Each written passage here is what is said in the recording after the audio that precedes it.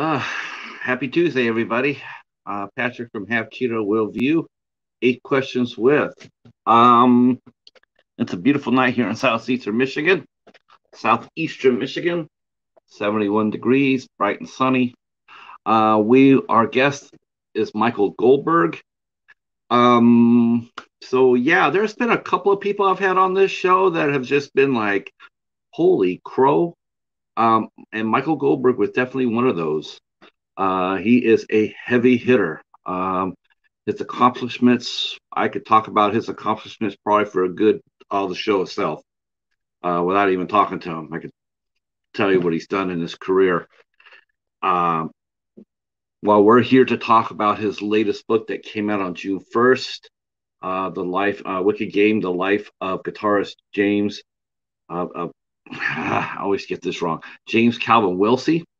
Uh, we're going to have a talk about a whole bunch of things because his background is mind blowing. He wrote for Rolling Stone for 10 years. He's actually when he was a youngster, he actually bought the first issue of Rolling Stone and decided to become a music journalist right then and there. He started his own zine with his friend, and he worked with the Grateful Dead. He's worked with bands like such as Flaming Groovies. It's just where to even go with this, right? I mean, he's just done so much in his career. I mean, it's incredible what he's done. He's been named several lists because back in the '90s, he knew how the music field was going to change digitally, and he was on the cutting edge of that. Uh, wow. I don't even know what to say. I'm just like, wow, I just blown away. He and I came from the same area. He worked in San Francisco. He was a writer and later senior editor for the Western for the on the West Coast for the Rolling Stone. He's also wrote several cover articles on Rolling Stone. Think about that for a second. A major music magazine and writing a cover story for it. That doesn't happen a lot. I mean, even look at magazines today or what have you. Cover stories are rare animals indeed. And when you think about the scope that Rolling Stone had, I'm not so sure they have it now, but back then, getting a cover was just absolutely crazy, a huge success. He is also a animal activist. So we already know we got music right there. We got animal activists covered. His book is called, like I said, Wicked Game, the story of guitarist James Calvin Wilsey. He was a founding member of the Avengers. In my opinion, I am curious to see what Michael thinks, but in my opinion, the most important American punk rock band. That's just my opinion. I mean, I know a lot of people think Ramones or Flesh Eaters or Germs or what have you, but for me, um, so we'll be talking about that. Um, James James Calvin Wilsey or James Wilsey, he was a very good guitarist, and he played for Chris Isaak for 10 years. And he helped write and made the song "Wicked Game," which is probably Chris Isaak's most famous song. I can grant you that.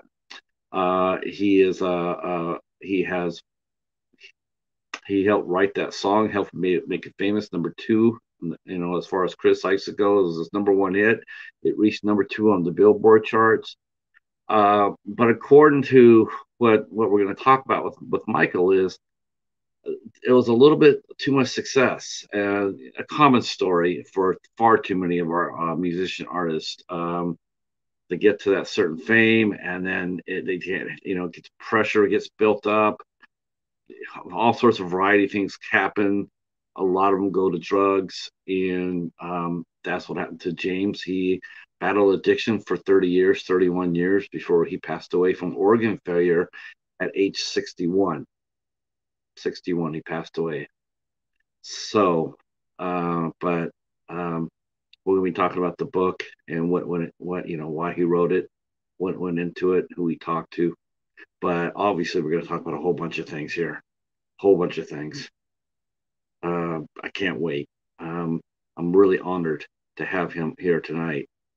This is the type of guest that I book because this is why I do this. This is exactly what I do this, and I'm sure Michael will probably agree with that. You know, when he interviews certain artists, he sits down and facing them.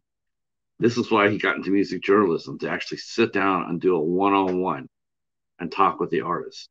Not so much ask questions, just talk, which is what I try to do here. I don't have any preset questions really. You know, you guys know that, guys who are already been here. I don't have a whole set of questions that I read off to the guests. I get in, I get a feel for it, and then we start talking, and we just go and go and go. I have a feeling, I hope, I'm praying that Michael really enjoys the experience today, because I don't think I'm going to be able to get everything in on one interview. Hopefully he'll come back and do this again with us. I'm already planning this even before I talk to him. So I'm glad you guys are here tonight. Those who are here, thank you for that. I'm totally. I'm sure you guys are gonna really enjoy this as much as I am. If some of you know that I do talk. Hey, CV. Yeah, let's put it this way. Who's your favorite baseball player, CV? If you could talk to one baseball player, who would you like to interview? And then transfer that to this show tonight, because Michael Goldberg would definitely make the bucket list for one of the people I would love to talk to. So the chance that I actually get to do this is extremely exciting for me.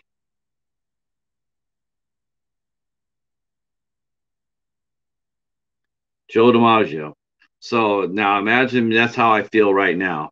If I actually had a chance to sit down and talk to Joe DiMaggio. So needless to say, you can see how happy I am. And good player too. I would love to talk to Jolton Joe. He's one of my favorite Yankee ball players.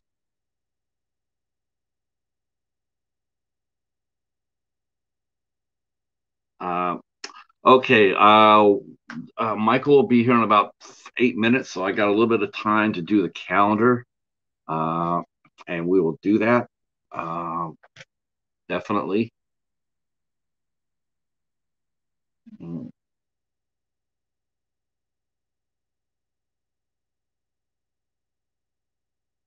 What's really interesting about this is that me and Michael do have a slight connection. We have the 6 degrees of separation thing going on. We have that in this interview because he knows Chris Isaak, he knows Penelope Houston, and I worked with Chris Isaak, I worked with Penelope Houston. So this is going to be a really, it's going to be fun.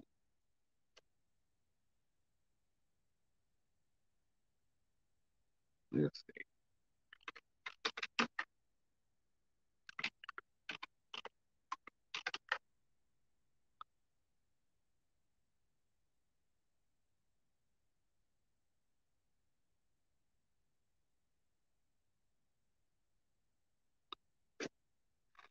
All right, calendar time. So tonight, like I said, Michael Goldberg's here. Tomorrow, our good friend Sean Keane will be here, film director extraordinaire, an excellent editor, in-demand editor. It's crazy how busy he is. He is. I'm actually surprised more directors don't do what Sean does. When they're not directing a movie, that they just slide over and become an editor. Because if I'm a director and I'm gonna give my film to an editor.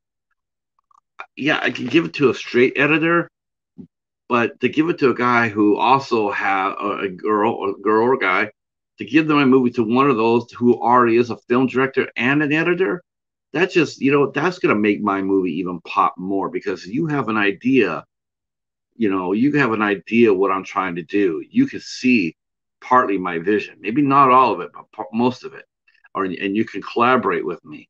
Whereas as a straight editor, a lot of times it's just the editor. It's just like, okay, this is how I seen it. The director will be there with you to walk you through what he thinks it is, but but he doesn't have that directing eye. He knows what he can follow what the director wants, but he can't see through the director's eye. And Sean Kane can. And I think that's what makes him really special. Besides being like I said, he's a really good film director. He makes some fun movies. He actually he's the reason I got into this whole kit and caboodle when I started writing movie reviews and whatnot. Yeah, he's the one that got me going. My very first movie I ever reviewed. Um, uh, oh, he begged for a movie deal. Yeah, that's probably not a good way to do it. I mean, um, unless he's an executive producer and he's trying to do the pitch, like meeting with financiers and whatnot. That's tough.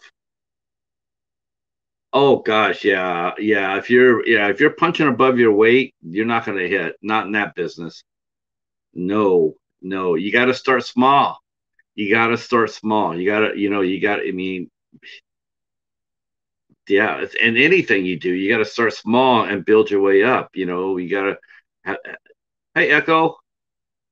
Um, if you're a music fan, Echo, you came to the right show tonight. That's all I got to say. If you like music, this is the show for you. Um, yeah, I mean, it's good to have ambition. I mean, I see that all the time. I see a lot of time in casting groups on Facebook. I see people all the time walk in there and go like, "I want to be an actor. How do I do it?" And it's like, well, it's not as easy as walking in there and just like I want to be an actor. Who do I call? It's like it's not that easy. You have to go take classes. You have to gain some experience. Shoot 3 or 4 short films, do some live theater. Get seasoned. Gain some experience. Work on a crew. Work on an independent movie. It's very rare that as far as unless you're grown up in a famous family, of course. But I'm talking about, Joe Blow from Idaho. He has a lot of work to do. It's just not going to walk up there and, I'm a director. I want to make a movie. Okay, I want you to finance my movie. I'm a director. Okay, what have you done? Well, I haven't done anything yet. How are you a director and how are you making a movie? You got to do that. Screenwriting is a very good thing to do. I highly recommend that. It's a good path to take. And he can go ahead and he can write a screenplay, and then he should look down for any and all the local indie filmmakers around and get together with some of them, or join a writers group, a writers room, where they can switch off they can read your screenplay, they can read his, and then they give you ideas. They write notes on it. I mean, there's a lot of ways to do it to improve your craft. The best thing you want to try to do is to get a movie made. Go with somebody who wants to be a director, and he wants to make a movie, and you got a script. We'll collaborate. But as far as going up to the big, I'm going to call George Lucas up and ask him to look at my first script that I wrote. Yeah, that's never going to happen. It's never that easy. But that's good though. Yeah, see, he's trying. You just got to work harder, work smarter, not harder. And screenplay and joining a writers group. You can go to a community college or community theater, a black box theater, or anywhere independent film companies. Like join some Facebook groups, screenwriting groups. After a while, you'll know the true people other than the people who are wannabes. You'll gain experience along that line as well. So there's a lot of things you could do to advance your career. But start small, because if you start small, you'll see more accomplishments early on. Things will happen a lot faster when you first start out. You could get a person to do a short film you could write a script. You can make it happen. You can write a script and, act it out in the park, grab some actors, find a theater, have some actors in it, and go out there and do table reads. There's a lot of things you could do. So, yeah, but you're right. He's trying. So that's good. If you're here, I see we got 5 people. Come on in. I appreciate if you come on and say hi. Please hit the like button. And if you're new to the channel, please consider giving us a sub and leaving a comment. Our guest, Michael Goldberg, will be here any minute now.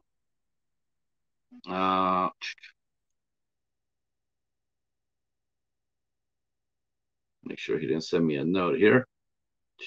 Nope. So on the calendar, because I got to do that, right? So the calendar is here, and so Sean's going to be here tomorrow on June 9th, Thursday. Our friend, actor, and singer Jerry L. Beasley will be here. This will be my first time I interview Jerry on this format, but not the first time I've interviewed Jerry. Jerry is, hey, Star-Lord, hope you're feeling better. All right, guys, let's put it together. All right, this is going to be a lot of fun. I'm glad you guys are here for this. This is going to be one of those shows that when you talk about it later on, you saw this here. So, all right, let's go get him. Michael Goldberg.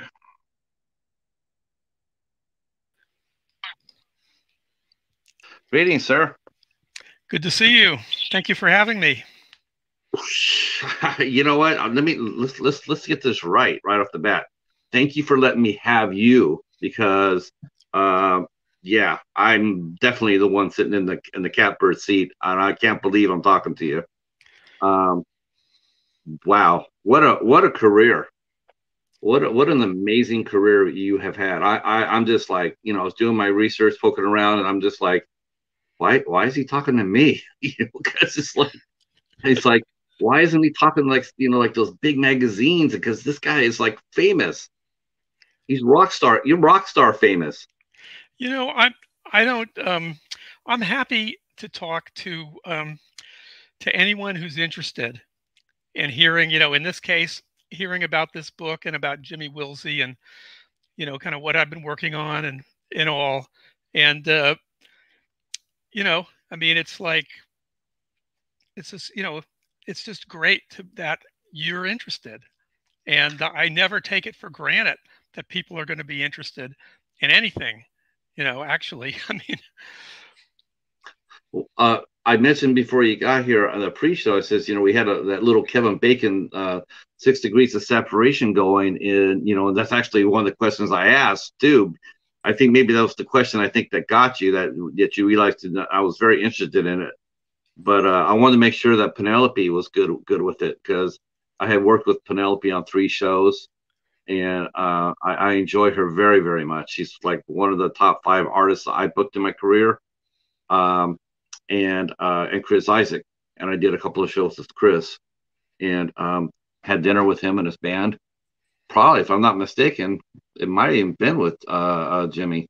Now that I think about it, when was it? It would have been with 92. It's possible. I mean, were they touring? I think they were. They weren't. See, I actually worked in San Jose. So okay. I worked. Remember the Edge? Yeah, sure. Yeah, Edge in Palo Alto. That's where I was. Well, he might have been there. I mean, yeah.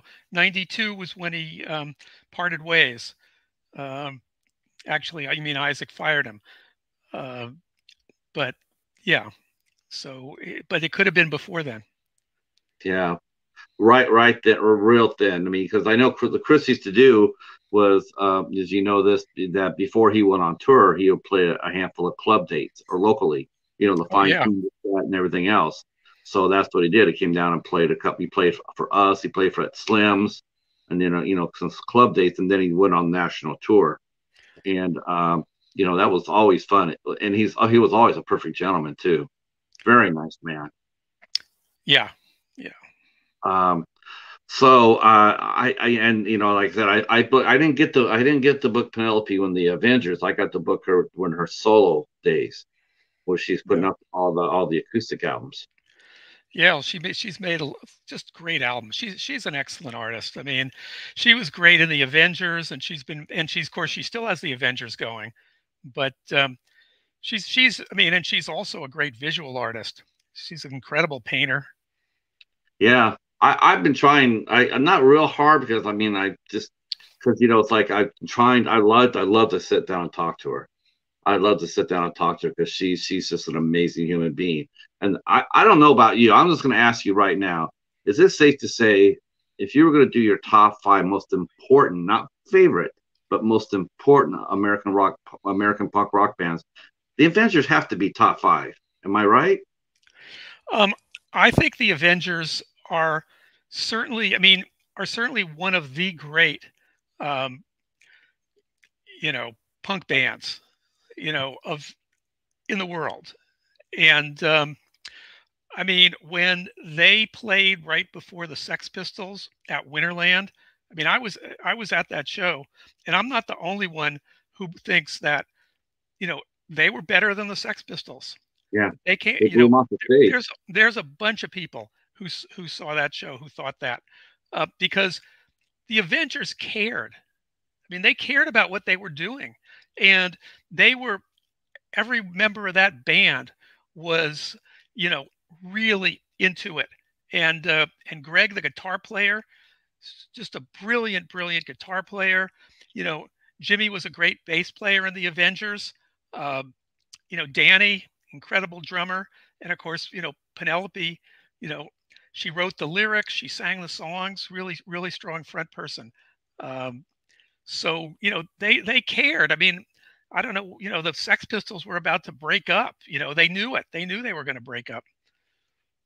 Yeah, they just yeah they just blew them off the stage. I've talked to people who've been at the show too, and they were just like, yeah, if that had been like I think one of the best way I remember is they said well, if that had been a fight, they would have stopped it at the introductions. It's like I'm like, well, yeah, I can see that. I don't think the Avengers really get, every time I don't think they get their fair due. Every time I hear people talk, American punk rock, the first thing, it's such a tired trope too. They always mention, well, the Ramones. The Ramones have their place, but were they a better band? I don't think so. I just don't. I think they're important in what they did, but as far as musically, top to bottom, they no, they weren't. Well, I mean, I don't know if you could even compare because the Ramones basically came up with something brand new at that point. I mean, you got to remember when the Ramones showed up. I mean, the Doobie Brothers were happening. I mean, all this like, the Beach Boy. I mean, not the Beach Boys, the Bee Gees, and all this really slick, pop and rock music was happening, and bands like Led Zeppelin and I mean the Stones that were just in the stratosphere. It's like nobody could, you know, I mean Jimmy Wilsey himself, said like, he couldn't even imagine, I mean like he loved Jeff Beck, but he couldn't even imagine, you know, being being able to play like that, you know, and when the Ramones came along, it just changed everything. I mean, the songs were short. There were no solos. The playing was very simple. Um, the lyrics were almost like you know Morse code or something. I mean, they were like the lyrics were haikus almost. I mean, they were so kind of brief and concise and contained. Um, and so um, I mean, the Ramones triggered, in a sense, the Ramones triggered everything that came after that. There would have been no Sex Pistols, no Clash, none of that would have happened. You know, none of so like the San Francisco punk scene wouldn't have even happened probably. They wouldn't have even Penelope would have continued, would have pursued art, at the San Francisco Art Institute. Um, so I mean that's a whole different thing. I mean, uh, but I mean, you know, I saw the Ramones a bunch of times. I saw the Avengers. They were both great, great, great Yeah, bands. And the yeah, thing is, I mean, you know, you say, well, what are, the, Avengers would be in the like the top five bands or whatever. But when they have like a list of the 100 best albums, I mean, I think the list should be the 10,000 best albums because, I mean, it's not like there's just I mean, there's like, you know, just between the Beatles and Elvis and the Clash and Radiohead and Nirvana, and you could basically like lay out about 30 or 40 bands, maybe less, and you'd have 100 great albums, and that wouldn't even begin to touch all the great albums. Because I mean, how do you I mean, is are you going to say, well, okay, Computer is one of the great albums? Okay, well, so is Blonde on Blonde. Well, so is Revolver. Well, so is you know the Avengers Pink album. Well, so is the Nirvana Nevermind. Nirvana's Nevermind. Well, so are like the Sleater Kinney's first 6 albums. I mean, it's like there's so many albums that, in my opinion, are perfect albums. So I mean, it's like there's a lot of really good artists, you know what I mean, that have existed over time. And so, at least from where I sit, you know, I think some bands. I think some bands, though. I mean, they're they might have might have been first. They might have been first, but a lot of those bands, I mean, they're great bands, but they're also table setters. They're almost like, okay, I'm going to kick the door in and step out of the way and let everybody else come through. Like you've taken as far as you can, and then everything gets stronger and stronger and stronger after that. I mean, because because punk rock was initially the was it safe to say, because the UK was doing a slightly before the Ramones. No. Wait, who are you saying? I mean, the UK punk, punk side. No. Was it all based? The Ramones went to London, and in the audience were guys like Joe Strummer, and some of the guys that ended up in the Sex Pistols, and other people who subsequently formed bands because they saw the Ramones play, and they thought it was great, but they also thought, I can do this too. I mean, Yeah. Jimmy Wilsey saw the Patti Smith group on Saturday Night Live, and when he saw that was when he said to himself, this band is great, but I could play that. I could do that. That was the same thing. I mean, that the Ramones did. They made people feel like they could be up there too, and really triggered really the punk movement in a sense. I mean, in terms of the big movement. I mean, there were other bands in New York at the same time as the Ramones. There was the Talking Heads, there was Patti Smith Group, there was Television, there, and Richard Hell, Mink DeVille, the original, Blondie, when she was a lot more edgy than she ended up being. There were all these bands, and they were all doing really different things. But when the Ramones went to London, that just kicked off this like huge thing. What was going on at the time in Britain? I mean, I know that their sound was, I mean, they were edging toward that. I mean, because with the mod scene and everybody was getting away from the Beatles and whatnot. They were going toward the harder rock, more acidy rock. But there's got to be, I mean, there had to be. I mean, do you think it was safe to say that they were on their own way, and the Ramones came in there and just gave them a shot in the ass, go like, all right. I mean, like a lot of bands, this from seeing so many. There's a lot of bands that play it safe. They don't like necessarily unleash. They just stay quiet. They stay within themselves. And sometimes it takes a record, or it takes maybe a change or whatever it is. And all of a sudden they discover, maybe a competitor or a peer that, all of a sudden they tweak their sound a little bit. And all of a sudden that sound is just like, you know what, like you said, I can do that. I want to do the same thing they're doing, but doing it better.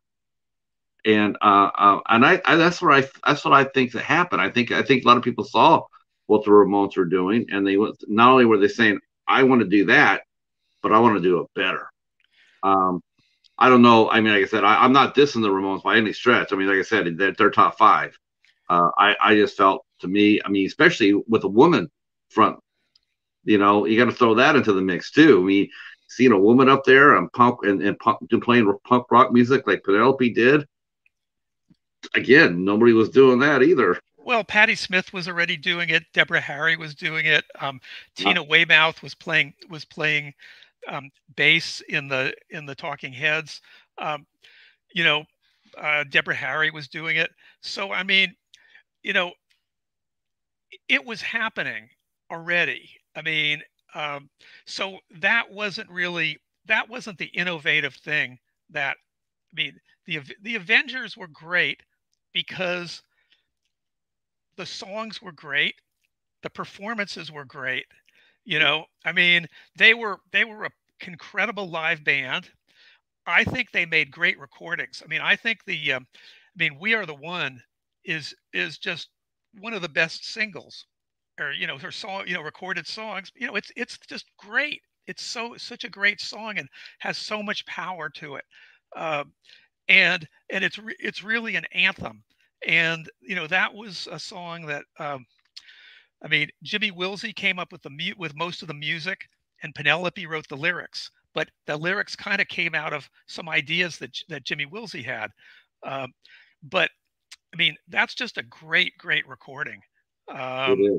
you know, and so yeah, I mean, you know, you don't. I mean, so you don't. Don't bands don't always have to be the innovator No, to make incredible, really incredible, great music. And that was the thing with the Avengers. They really did. And uh, they played like 100 shows in the 2 years that they were together, and that's a lot of shows.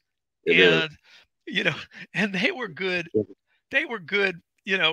really from the start, pretty much. So by the time, some time went by, I mean, they were just, I mean, you know, people who saw them, loved them and still Yeah, do. I mean, to this day, I mean, um, people are excited when the current version of the Avengers goes out and tour. Probably more people see the Avengers now than in the heyday. than the first, because in those days, meaning we're talking the late 70s, we're talking the Avengers formed in June of 77 and they broke up in the middle of 79. Um, at that and they never played the East Coast. They only played up and down the West Coast. And so subsequently, you know, not that many people, relatively speaking, got to see them. Now they got to where they could pack the Mabue Gardens. They could pack 400 people into that place, but 400 people isn't 5,000 people at the San Francisco Civic Auditorium. And I mean, the biggest show they ever played was when they were when they went on right before the Sex Pistols. That was the biggest show they ever did at that time. Um, but yeah, I think now there's many more Avengers fans at this point in time than in their sort of heyday of basically the original band. It makes me feel so good to hear you say that too, because you and I, we're we've been around for a long time. I mean, you've been around, you know, and I say this with a badge of honor. I say, yeah, I've been around, but I say it with a badge of honor. I'm glad to have been around to see some of the things I've seen. Oh yeah. And I wouldn't trade that for nothing. Like when I saw it when I was reading about yours, I was just thinking, holy shit, this guy's been everywhere. He's seen everybody, and he's talked to everybody. It's just an amazing career you've had. Um, I mean, we're going to talk about this in more in depth, but I want to ask this right off the bat because I'm curious about it. But what was your connection with James? What was he? Were you childhood friends? Were you did you know each other? When he first started out, was it just something you saw him play and it just moved you, or You know, I I saw the Avengers play. I saw them open for the Sex Pistols, and I saw them play at the Mabue Gardens, and I thought they were great, a great band. I took photographs of them in 1978, and some of those photographs are in this book, Wicked Game. But I didn't meet Jimmy then. The first time I met him was in 1982 when I was doing a story for the San Francisco Examiner about up and coming bands, rock bands in the Bay Area. And a lot of people were talking about this band Silvertone. And so I went to see them at the Berkeley Square. They were great. Afterwards, Eric Jacobson, who was their producer and their co-manager, took me backstage to introduce me to the band, and that's the first time I met Jimmy. And then over the next, basically over the next 9 years or so, I would periodically see Jimmy when I was, I'd go see Silvertone play, and then later it was Chris Isaak and Silvertone. But I'd go to shows. I'd see the guys in the band. Sometimes I would do interviews, and because I wrote a bunch of stories. I mean, I wrote the first story, probably the first national story about Chris Isaak, which was a short story in Rolling Stone right when the first album came out. And then I wrote 2 additional stories, including one that was kind of a cover story when Wicked Game was a big hit. It was like Chris was on the cover, but so were 3 other artists. It was like these are 3-4 important bands, sort of that kind of deal. But Jimmy and I became friends in 1991 when, at that point with Wicked Game a hit, I was able to do a profile of Jimmy for Guitar Player magazine. And, we kind of hung out, interviewed him for that. And then we just kind of became friends. And I would go over to his place, and he was doing very innovative work in terms of, there was a program that had come out that allowed you to do multi-track recording on your computer. And this was the beginning of using the computer as a recording studio. And Jimmy was right at the forefront of that. And so I would go over to his place, and he'd show me songs that he was working on. He'd play them for me and show me how this program worked. And we just ended up hanging out. And sometimes we'd watch, like, he was a huge Rolling Stones fan. He had all these videos of the Rolling Stones. So sometimes we just kick back and watch, the Rolling Stones, videos for like a couple of hours. And then I started a record company around then, put out a record by the Flamin' Groovies. I wanted to put out a Jimmy Wilsey solo album, and I tried to talk him into doing it, but it wasn't the right time for him, and for obvious reasons. Now, I didn't realize at the time, but now of course I understand some of the things that were going on back then that I didn't know about. But anyway, yeah, we just became friends then. And so for, in 91 and 92, we hung out a fair amount. And, but the thing was that,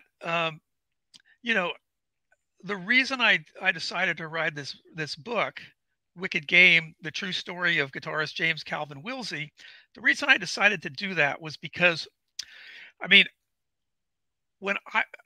on Christmas Day, I went on Facebook and I read a post by a photographer named Chester Simpson. And the post said that Jimmy Wilsey had died the day before. And I just about fell over. I just could not believe it. He was only 61 years old. It's like, how can this guy be dead? How can this be? I can't believe this, I mean, I was stunned. And so then I'm kind of waiting around over the next few days. I keep looking online for, first for an obituary in one of the San Francisco papers, because Jimmy had lived in San Francisco for 20 years. He had been in 2 important bands in San Francisco. He had been very instrumental in an international top 10 hit. So, he should have had an obituary, and there was nothing, absolutely nothing. And he lived in LA for 21 years or more, and there was nothing in the LA Times, and there was nothing in Billboard. And so then I got a hold of of an editor at Rolling Stone that I was, because I had written, worked for Rolling Stone for 10 years. So I wasn't working for Rolling Stone then, but I contacted an editor I knew there and I said, hey, Jimmy Wilsey died. This is important. I mean, there needs to be a story about him, and I'd like to do the story. And so he went for that. And so I did a 2,000 word story about Jimmy Wilsey that ran in, just, within the month, a couple of weeks after he died. And I did that story. And then I just felt like there was more. There was more to Jimmy's story. There was more that I wanted to explore and to write about. And so I did another story. I did a 8,000 word story for another publication, Rhythm magazine. That it's a publication that's in rhythms that's in Australia that I do a lot for. And so they let me basically write it whatever I want. And so I did this long piece about Jimmy. And when I finished that piece, Greil Marcus read it and he thought it was great. And he said he knew I was working on a book, another book that was a collection of my writing. He said, you got to include that piece in that book. And so I thought, well, I think I should. There's still more to this. I'm gonna do a little more work on this story, and then I'll include it in that book. Well, pretty soon, this thing had turned into kind of a novella. It was like it had just grown and grown, and so that's when I decided, no, this has got to be a book. There's more, way more here. This is absolutely, his life is certainly justifies a book, and I felt like at that point, I wanted Jimmy to be remembered, and I felt like, everybody in the world practically, they just have to hear those first two notes that he played of the song "Wicked Game," and they know the song. They know what's coming. Everyone knows it from the two notes, but most people don't know who played those two notes. And, Jimmy just never got the credit that he really deserved. And so I felt like I wanted to do justice to Jimmy. I wanted to write a book that was going to tell people why he was so important, but it was also going to be the real deal.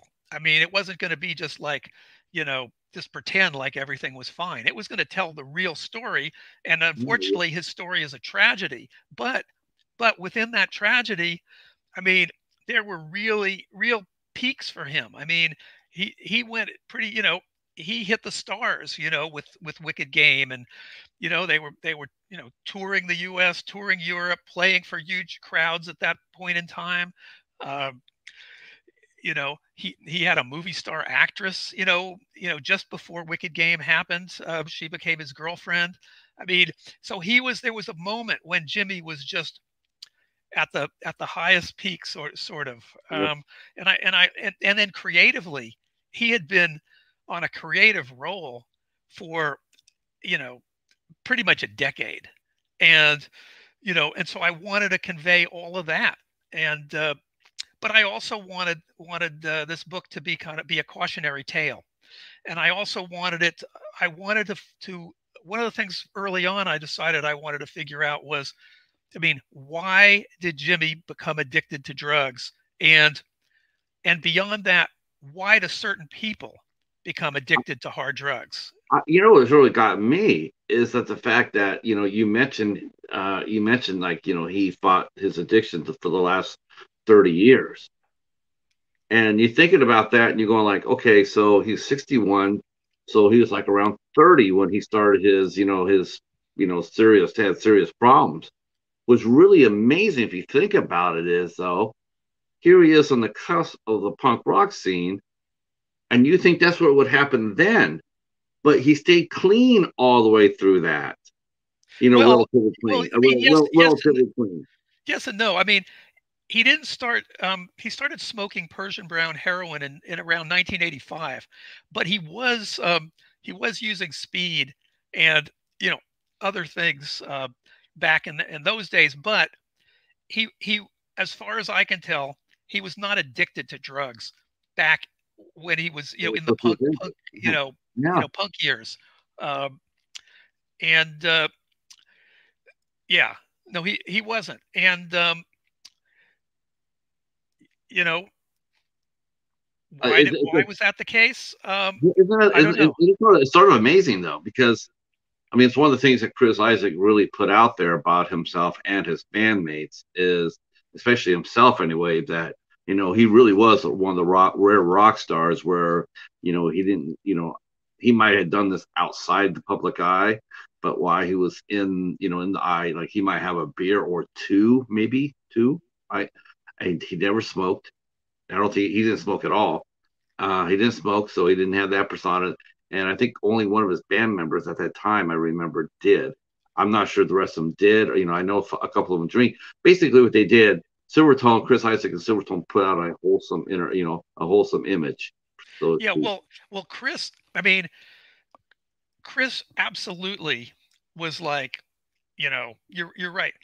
He didn't smoke. He didn't drink. He didn't use drugs. I mean, I don't. I mean, as far as I know, unless something really changed, Chris never drank. I mean, no, he like maybe he tried a beer once, yeah, or try something. But as far as I know, he's never, none of that. And he told me why. One of the reasons why, um, what Chris Isaak said was, you know, I don't understand how other singers can be using drugs and drinking and smoking and be able to sing, I don't either. be able to hit those notes. No, And he said, I think I have a real edge on all the rockers who were drugging and drinking. And he did, because Chris Isaak was able to be, he was completely, and I think to this day probably, but certainly, in the days when I knew him and talked to him, he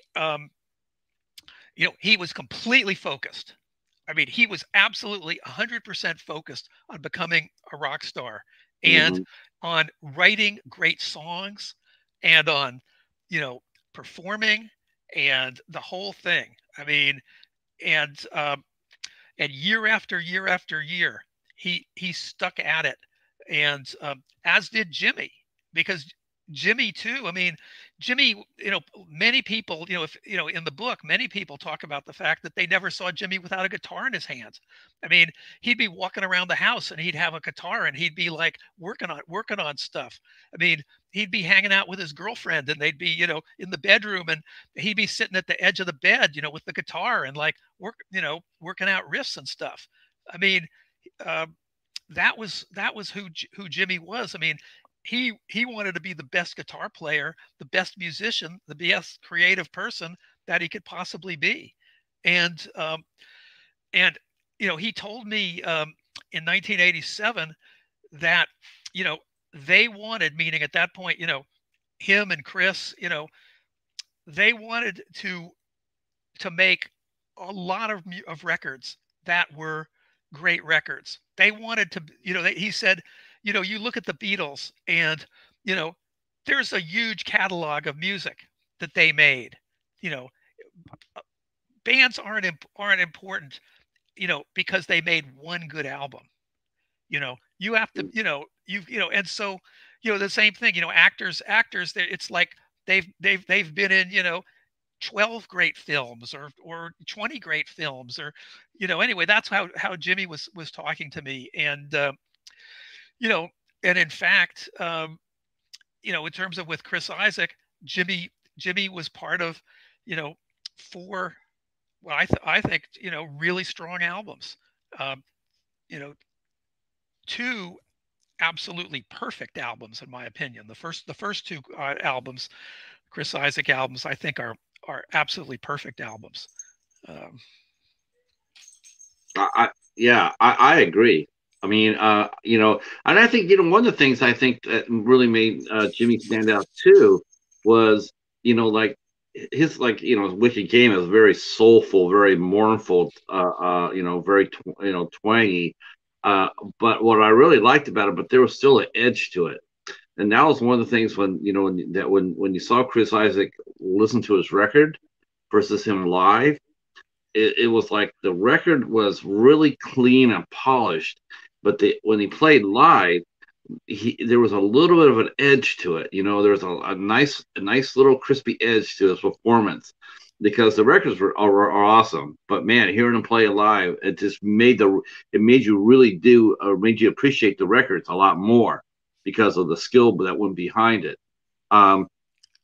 And yeah, obviously, and James played for Chris now he played for Silvertone for 10 years, right? Well, from 1980 until, I mean, he left the band in 1992.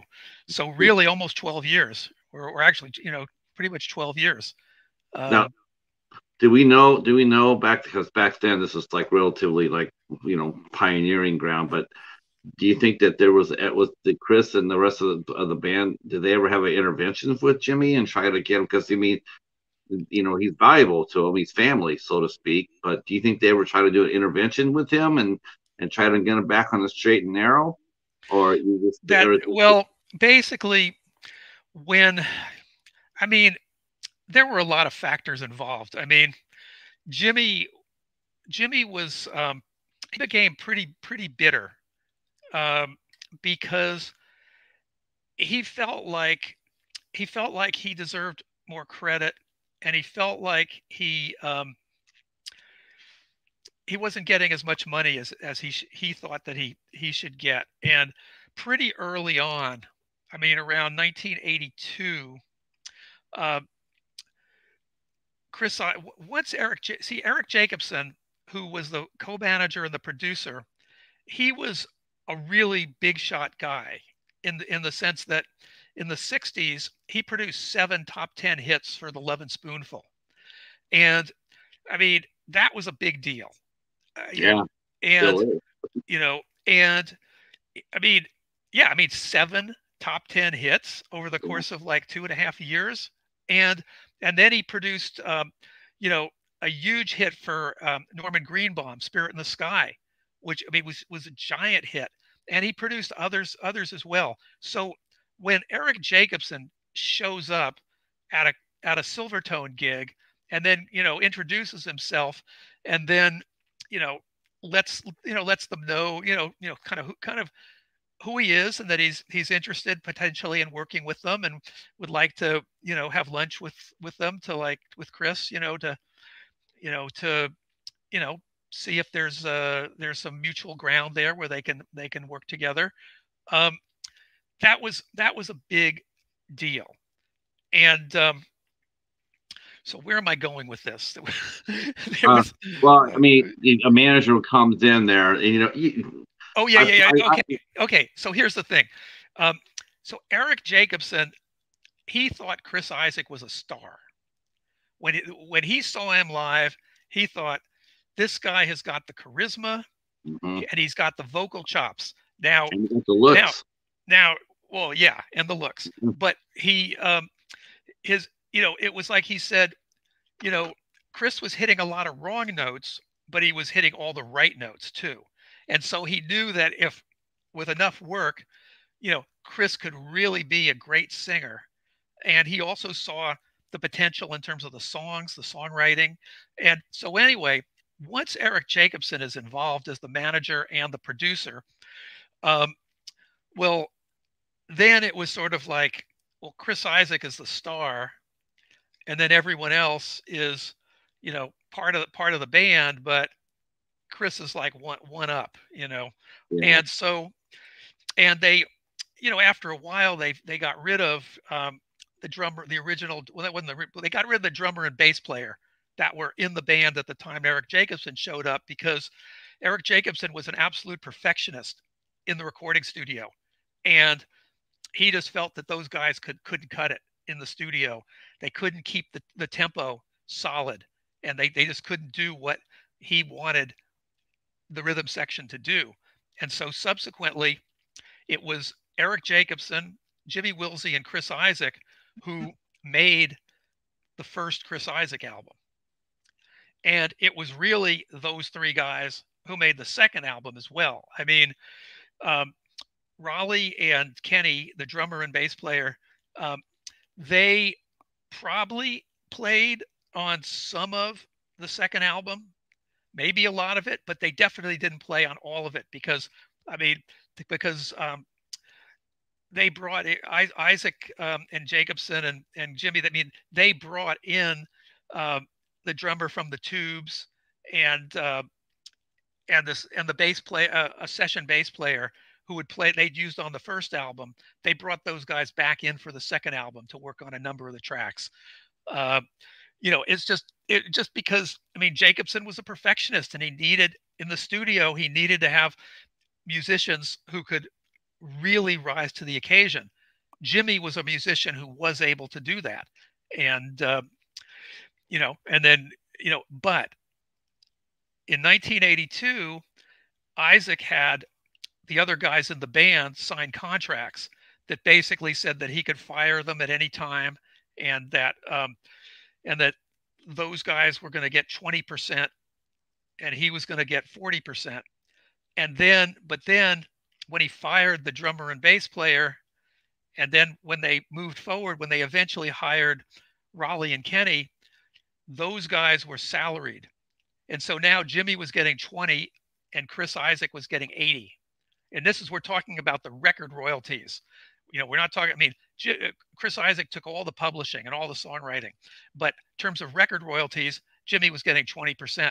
And he was not happy about getting 20% because he had co-founded the Silvertone, essentially the version of Silvertone that there was a trio originally that Jimmy wasn't part of. Isaak broke that band up. Him and Jimmy got together. After a little while, they formed a new version of Silvertone. Jimmy brought in a bass player. They brought back the old drummer, but they were partners in that band. But they weren't partners anymore when they had to sign. When he had to sign that contract. Can I stop you real quick? I'm sorry, I don't want to interrupt your train of thought. I just wanted you to explain to the chat, because you've seen how this works before. Could you walk us through, because you've seen plenty of showcases, musical showcases for bands. Can you walk us through what that is? I mean, what do you mean? Because you mentioned something. You mentioned how Jacobson came in and he fired the guitar, the bass player and the drummer. I mean, think about this. I mean, this has always perplexed me. It's like, here they were, Jimmy and Chris and his two other friends, the bass player. I mean, they were friends. Let's get a band together, right? Let's do a band. Well, not really. I mean, no, it wasn't like that. Basically, originally Chris Isaak came up to the Bay Area from Stockton, and he this guy Mark Plummer, who was a journalist in England, came over to San Francisco and was looking to manage bands in the punk scene. And he was at a party and he heard this tape, and the tape was of Chris Isaak singing a George Jones country song.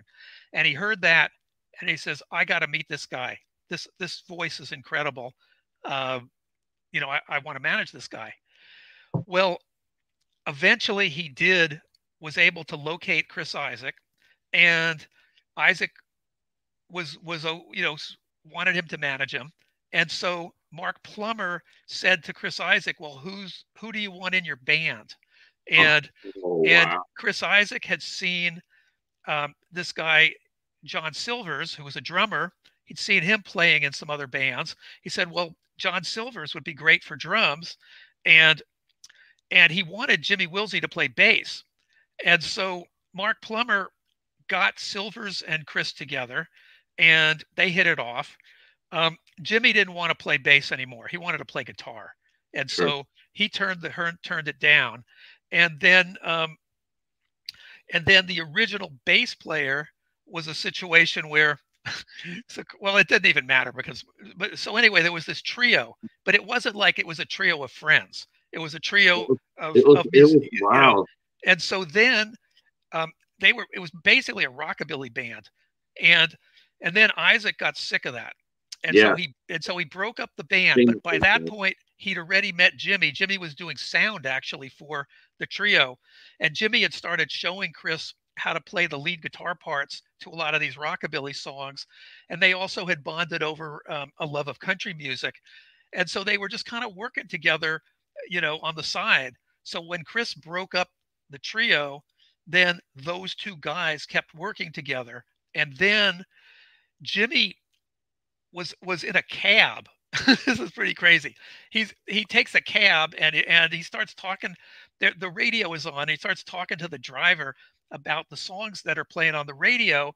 And at a certain point, Jim says, "Well, are you a musician?" And the guy says, "Yeah, I play bass. I play stand-up bass." Jimmy's like, "You play stand-up bass? We're interested in you." And he goes, "We? Who's we?" And he said, "Well, there's this guy named Chris Isaak. He's a singer, and I'm working with him, and we'd like to audition you."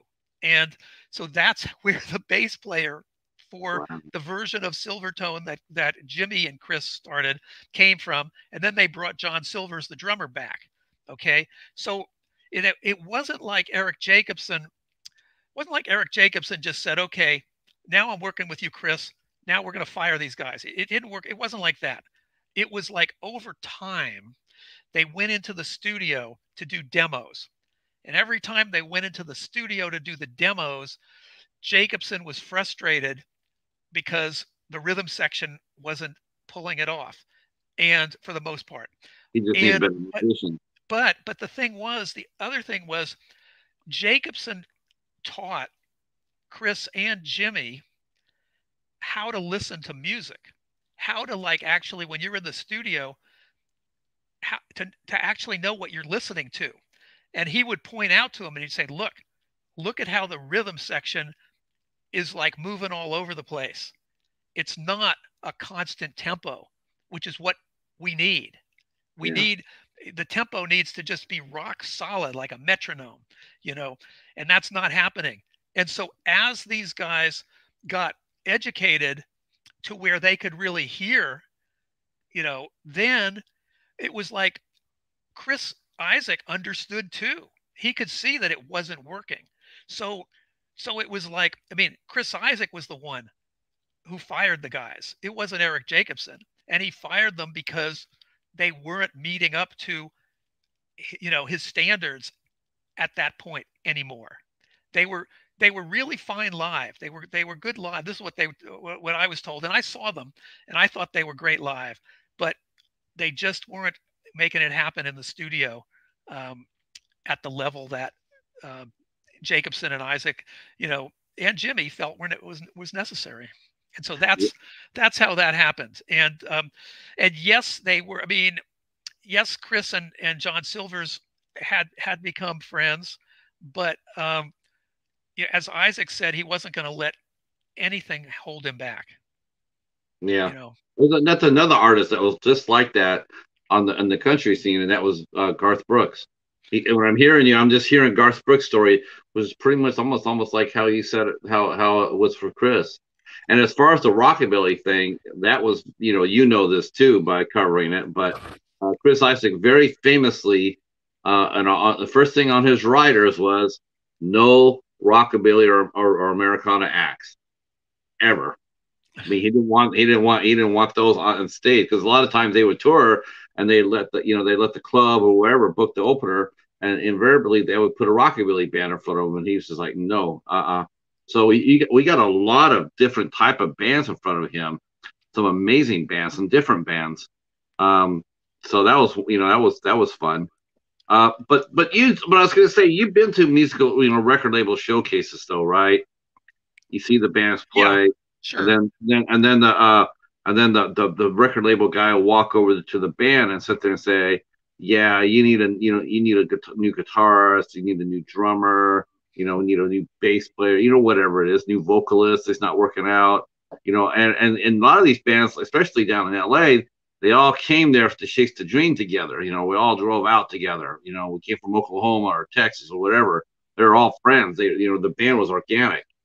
And then they would go there, play their showcase, and the same thing happened to those bands, what happened, with Silvertone, and they just walk up there, and sit there and say, yeah, they're just not cutting it. And these bands would just get rid of their players, their friends, and get, well, we got some people we could suggest for you, and they slide them on in, and the band became less of a band more than as a cookie cutter. No, I didn't. I was not aware of Silvertone's. No, I just thought that they had formed, and then and they had, because I know band members come and go, and regardless, however it happens, they always come and go. Um, I know that when he got Raleigh and he got Larry, um, those three guys were just hilarious on stage together. It was perfect. The crowd just absolutely loved that lineup. Um, I do remember that. I mean, they, famously so. Um, so he only got 20% though. Yeah, Man. and so that was the thing, was that was really the other thing that happened was that Jimmy came up with some riffs that Chris took and turned into songs early on. And so um, basically it was suggested and kind of by Eric Jacobson and all, I mean, and they were basically, the idea was that maybe Chris and Jimmy could be songwriting partners. And so they talked about that. And but according to Jimmy, Chris wanted Jimmy to take 5% and he'd take 95%. And Jimmy was just like, no, that's not right. That doesn't make any sense. I mean, if we're going to be songwriting partners, why, so they didn't become songwriting partners, but that was kind of the beginning of, uh, of kind of a bitterness on Jimmy's part. And then when the 20% thing happened, and so as time went on, so it was a strange relationship, because on the one hand, Jimmy really liked working with Chris Isaak, and they worked really well together. And as Jimmy talked about it, I mean, Jimmy was really responsible for the sound, and Chris Isaak was, you know, the songwriter and the singer. But that sound, that atmosphere that you hear, you know, on those early albums, I mean, that was Jimmy. And I mean, and I'm not the only one who says that. I mean, anyone who, I mean, Joel Selvin for the San Francisco Chronicle, he wrote an article where he talked about the Wilsey sound, and Jimmy was the sound, and Chris was the songwriter and the vocalist and the front guy, and that was the balance of it. And but that's, so here Jimmy was really responsible for, 50% of, you could say, of what their music was. But he wasn't getting his fair share. Now, that wasn't such a big deal for years, because they weren't selling any significant amount of records, so there wasn't a whole lot of money. you know Right. it only became a big deal when Wicked Game happened, and suddenly, they're selling millions of records, and Mm-hmm. you know, big checks are coming in for Chris Isaak, and I mean, a lot of money was coming into Jimmy too, but it's Yeah. all relative. I mean, Jimmy ended up owing the IRS $150,000 in taxes because he never paid his taxes, because he spent all the money on drugs and equipment, and you know, and so, but yeah. So by the time, by the time, the Wicked Game thing happened, uh, the relationship they had was pretty, it was pretty on edge, I guess you could say. Basically, he was just showing up for the tours, and that's about it. Well, no, I mean, it wasn't like that. I mean, they worked on the. I mean, no, I mean, they worked on these records together. I mean, you know, and they would play the songs. The songs got written. They would tour playing the songs before they recorded them. Like almost everything that ended up on the second album, they played when they were touring for the first album. and this and a lot of the stuff, same thing for the third album, the one that Wicked Game was on. So and they were working together on this stuff. I mean, it wasn't a thing. It wasn't like that. I mean, it wasn't like Jimmy was just showing up and punching the clock. No, it wasn't like that. I mean, he was into it, but you know, there were you can have multiple levels to things, you know, and at the same time that he can be, you know, bitter about the fact that he's kind of not getting what he thinks he deserves, he can still really dig making records, you know, working on the guitar parts to songs. Um, you know, it's, you know, those two things can can coexist, and they did coexist. Now, when you were talking to Jimmy, I mean, you guys were still, you guys obviously were friends during this period. Did you notice, when did you first notice that he was having problems? Like, you you being close to him, you being close to music the way you were. I'm sure you were able to spot a lot of car crashes before they happened. Well, no, Unfortunately. that was the weird thing. And I'm not the only one. Jimmy was amazingly good at concealing the fact that he was using hard drugs. And maybe the other thing was that, and I talked to Lenny Kaye, you know, who was, you know, Patti Smith's guitar player, who's, you know, a well-known rock critic, and a rock historian, about this, because he was friends with Jimmy, and you know, and he's been around the block, and he's, you know, he said, you know, uh, musicians are able to use drugs for a long time without it messing them up, and they can do, there's a lot of different ways they can that can happen, or a number of ways anyway. I mean, they can do what's called chipping, where they're using enough of the drug to keep themselves from going into withdrawal, but it's not like they're like so spaced out and high that they can't keep it together. It's just sort of, it's like a maintenance almost kind of a situation. And Yeah. so anyway, when I was hanging out with Jimmy, I was not aware that Jimmy was using heroin. And I only found out later. I mean, the point where I started to like go, something weird is going on, was when Jimmy stopped answering the phone.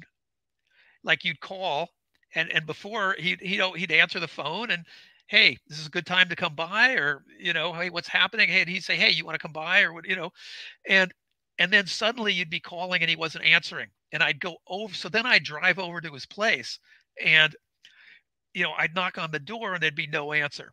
And I'd go around the side because there was a window that looked in on where he had his computer, you know, recording set up. And sometimes I'd look in there and he'd be in there, and then I'd knock on the window and he'd see it was me, and then he'd come around and let me in the door. Um, Mm. but other times he either wouldn't be there, or he wasn't. I couldn't see him there. He might have been there, but I couldn't see it. Well, that's when I started wondering. And then one time I called him up, and he told me that, his bicycle had just been stolen. And I'm asking him about this, and he says, well, I went across the street. I took my bike across the street to the bank to get some money, and I left my bike outside the bank. And when I came back out, it was gone. And he hadn't locked the bike. I mean, it was a completely ridiculous situation. I mean, you would never, in the Haight Ashbury in San Francisco, you would never leave a good quality 10-speed bike without locking it. But Right. that's what Jimmy had done. And so then I'm thinking, boy, something is weird, really weird here. But it was only later that, you know, I found out that, you know, yeah, he had been using heroin, you know, and so yeah, but one thing that did happen while I was hanging out with him was that he started talking about how he was quitting. He was going to quit working with Isaac. And I was like shocked when I heard that. I'm like, Jimmy, you're going to quit working with Isaac? I mean, finally you have the hit that you've wanted to have for 12 years. And you know, now's not the time to quit, man. You know, but he was Oh, adamant. He was adamant about it. And I think actually he may have already, it's possible that he had already been fired at that point, because he told everybody that he quit. But in actuality, that's not the way it went down. In terms of people I talked to who really knew what was going on. And I actually talked to some people after I finished the book, after the book was already set in type. I talked to some additional people who confirmed to me that he had been fired. Uh, yeah, But was he fired for the drug use, or was he yeah, fired? Oh yeah. wow. He was fired because he was showing up uh, stoned and unable to play his parts when they were doing rehearsals. Jacobson was that guy had been around the block many times. He knew the signs probably too, and he just probably wasn't going to tolerate it. But that leads me to this. You wrote for Rolling Stone for 10 years. 10 years. Rolling Stone writer right here. Editor and writer, senior writer, wrote cover stories. Dude, you're a rock star yourself, Michael. I mean, back in the day when Rolling Stone was just on point, come out with great issues. You bought the first out. You bought the first issue of Rolling Stone. Someone here mentioned earlier about Jim Morrison. Tell us your Jim Morrison story, because someone's commenting about Jim Morrison. Yeah, I want to have a dream where Jim Morrison tells me I'll put on a concert. Well, why don't you tell us your story about Jim Morrison real quick? Well, my Jim Morrison story is that when I was about 13 years old, I went to up to Mount Tamalpais they had a festival called the Magic Mountain Music Festival, and the thing, this was pretty incredible. They bussed everybody up there. You could not take a car up there. And Mount Tamalpais, it's a beautiful mountain. There's an amphitheater up fairways up the mountain, beautiful amphitheater. And so for this 2-day rock festival, which cost about $2 a day back in 1967. Okay. This is 1967. Okay. $2 a day. I mean, the Jefferson Airplane, the Byrds, Captain Beefheart, the Doors. Oh God, it was just like 2 days of incredible bands. And so Jim Morrison was there, and he was like hanging around, and so me and this friend of mine, we went up to him, and he basically signed the autograph for us. And then I took photographs. Here I am, I'm 13 years old. I had a little brownie camera, but I took photographs of Jim Morrison performing, and I still have those photographs, and they're actually pretty cool. But the other story is there's my Van Morrison story. And Van Morrison, I had a more substantial, though frustrating, time with, because Van Morrison, there was a point where he just stopped doing interviews, and he just wasn't doing interviews. This was in the early 80s. He's not doing any interviews, but he decides to put on a concert in San Francisco at a fairly large hall. And so Bill Graham was that Bimbo's?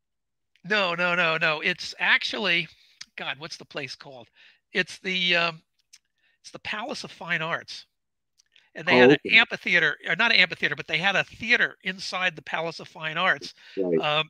And so it was not a place where rock concerts ever happened, right. Which is just why Van Morrison wanted to play there.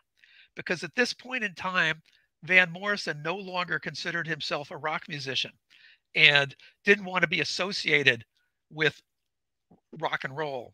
And so anyway, in order to be sure that they filled the place, he agreed to do an interview. And so I get this phone call the night before, and it's like, okay, Van Morrison's willing to talk to you, and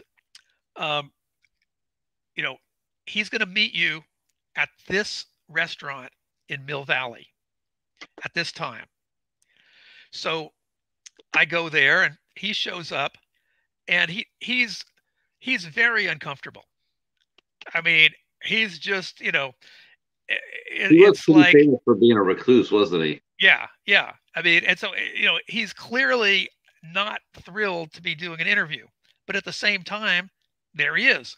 So we go sit outside on this patio. Sort of, there's an inner courtyard. We sit on this patio in the inner courtyard at this restaurant, order some food, and so I turn on the tape recorder, I start interviewing him, and I mean, it was one of the most challenging interviews that I had ever done because, I mean, a lot of the times I'd ask him a question and he was like, I don't want to talk about that. You know, he didn't want to answer any questions about his personal life. That was completely off the table. But even talking about, music, um, I mean, he didn't want to talk about the old days. He didn't want to talk about them. He didn't want to, it was like, so, um, Was he being honest about this? About this, though, Michael? Was he being honest about it, or did he feel like he was just putting on, the rock star persona, or was he genuinely like, yeah, I'm just not really comfortable with that? no, no, no. He wasn't putting on a rock star persona at all. I So mean, he I really didn't didn't. I didn't think there was anything about him that came. I mean, he was like the guy who would be like working at the smoke shop or something. I mean, he didn't look like a rock star. He didn't talk like a rock star. He just talked like it was just like, you know, your uncle is showing up and he's in a disagreeable mood. You know, I mean, that was kind of the vibe. And but he really had strong opinions about how he didn't play rock and roll anymore. He didn't want to have anything to do with rock and roll. And so he kind of talked for a bit. He would talk about that, and he would, there were things that he did talk about, but at a certain point he was like, well, I want to go. And I said, well, I'm not really done interviewing you. He said, well, look, come to my house, um, you know, on Monday. I don't remember. It was like, come to my house on Monday at such and such a time, and we can finish this. And so Hmm. he actually gave me the address of his house. So I, on the Monday, I drive up to his house, knock on the door, no one's there. So so I he's got this like beautiful garden, and so I go down and I just there's a chair there, and so I take a seat. I'm sitting there. I mean, there's hummingbirds there's like a deer comes and actually like runs through the garden while I'm just sitting there. um, it was beautiful, and a beautiful scene. And eventually, I mean, I wait about an hour, and eventually a car pulls into the driveway, and so I start walking up, and he gets out of the car, and then I call out to him, and he sees me, and he freaks out. It was like he'd completely forgotten or something. But anyway, he's just like, no, no. I said, well, you told me to come here with us so we could finish the interview. He says, yeah, I know, but I forgot. I had this other stuff I had to do, and he had this excuse and that excuse, and then it was like, um, well, I got to go. I mean, you know what? Give me a call and we'll figure out another time, and then we can finish this. And of course, that was it. That's the last I ever saw of him. I was gonna You say you know, didn't even bother calling him. I did call him, Oh, but you did. I Oh, called him. I left a message. I probably called him a couple of times and left messages. You know, he didn't call me back. It was just, so luckily I had enough material. And then I also interviewed a whole bunch of other people right. people who worked with him, and, you know, record producer and manager, just different people. And so I ended up writing a story about that for Rolling Stone. And yeah, so but that's my Van Morrison story, which is, I think, is a more interesting story. That although my memory of Jim Morrison is also pretty great, and seeing the Doors live on Mount Tamalpais, this is shortly after Light My Fire became a hit. So Jim Morrison at that point was not all messed up. Jim Right. Morrison was at the top of his form. His singing was fantastic. The whole band were absolutely fantastic. And so to be, and you know, when you're a kid, when you're like 12, 13 years old, everything is like kind of luminous. I mean, everything is bigger and brighter and than it is years and years later, you know, when you've been around the block and you're an adult, everything is brand new. And so, I mean, I'd never been in a rock festival before. I mean, it was absolutely incredible. And the Doors were incredible and the Byrds were incredible and the Jefferson Airplane and Big Brother and the Holding Company, you know, with Janis Joplin. I mean, so yeah, anyway. Wow. Yeah. Yeah. What a great. How old were you? How old were you when you started at Rolling Stone? I was 30 years old when I started at Rolling Stone. I think I just turned 30. Is that right? Let me think. Yeah, 84. Yeah, I was 30 when I started. The thing was, you got to realize the first issues of Rolling Stone came out in 1967. Yeah. And I started reading Rolling Stone then. And You got the first issue. I pretty quick decided that I actually think that I got the second issue.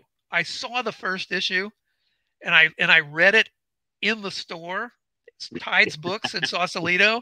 You know, But some things but don't then I change, do they? but then I bought the second issue, and then I bought every issue after that, and then I subscribed. I mean, and I decided probably within the first year of starting to read Rolling Stone that I wanted to be a rock critic because the thing was, it was like these guys who are writing these stories, they get to hang out with the musicians. Hmm. And I, you know, as a teenager, I thought that would be the coolest thing in the world to hang out with the musicians and to be able to write about them and to actually see what that world was really like. And so anyway, the thing was that so I started. I mean, in junior high school, I started writing about music, and then in high school, I was like the arts editor at the high school paper, and I wrote a music column for the high school paper. And then in college I wrote for the college paper, and then I started writing for like the alternative weekly. And so the thing was, by like 1975 I had already put in a lot of years of writing about music, in a non-professional kind of way. And so then in 1975 I sold my first story, got paid. And I then spent basically the next 8-9 years 100% focused on getting a job at Rolling Stone. And when I say, focused on that, what I mean is every story that I would write during that period of time, I wrote it as if I was writing a story for Rolling Stone. And I was during that time, I was writing for the Berkeley Barb. I was writing for the San Francisco Bay Guardian. Eventually I was writing for the San Francisco Chronicle. I got pieces into various slick magazines like New Times and New West. And, you know, you know, so I'm writing, Trouser Press, and then, Creem, and, I'm getting pieces into different places, but I'm always thinking, and I kind of studied how the stories were put together for Rolling Stone. And so basically I spent 9 years doing everything I could to learn how to write a great story that would fit it in Rolling Stone. And it worked, because at a certain point I started doing freelance stories for them. And then a few years later I got hired, and then I was on staff for a decade. But it was that focus I was talking about with Chris Isaak. Well, I had Right. that same focus I've had in terms of the various endeavors that I've done in my life. Yeah. Yeah, your career. I mean, your career is just amazing. I mean, you were based in San Francisco too for your 10 years, right? Yeah. Yeah. And that was really great because I was, I didn't have to deal with all the office politics or any of that. I was Yeah. just like, I was on staff, but I was working out of my house in San Francisco, which was just great. I could just roll out of bed, have some breakfast, go up to my office, get the computer going, and, you know, um, start making calls to, do the interviews I needed to do, or get whatever information I needed to get at that particular moment for whatever I was working on. And yeah, it was pretty great. What was your impression of BAM? You know, I don't really. I'd rather not talk about BAM. I mean, it really wasn't a publication that meant much to me. Either. I have my stories too. I was just wanted to know what was your off the cuff observation on it. I thought it could have been good, but I just no. I wasn't a big fan either. Um, so how often? I mean, being writing for a national magazine. I mean, you really couldn't. Did you feel like you had the creative freedom to like, go down and cover like the San Francisco Bay Area club scene, or did you have to write about the much bigger shows? Or and did you ever meet and interview Bill? Oh gosh, just Bill Graham. Yeah, Bill Graham.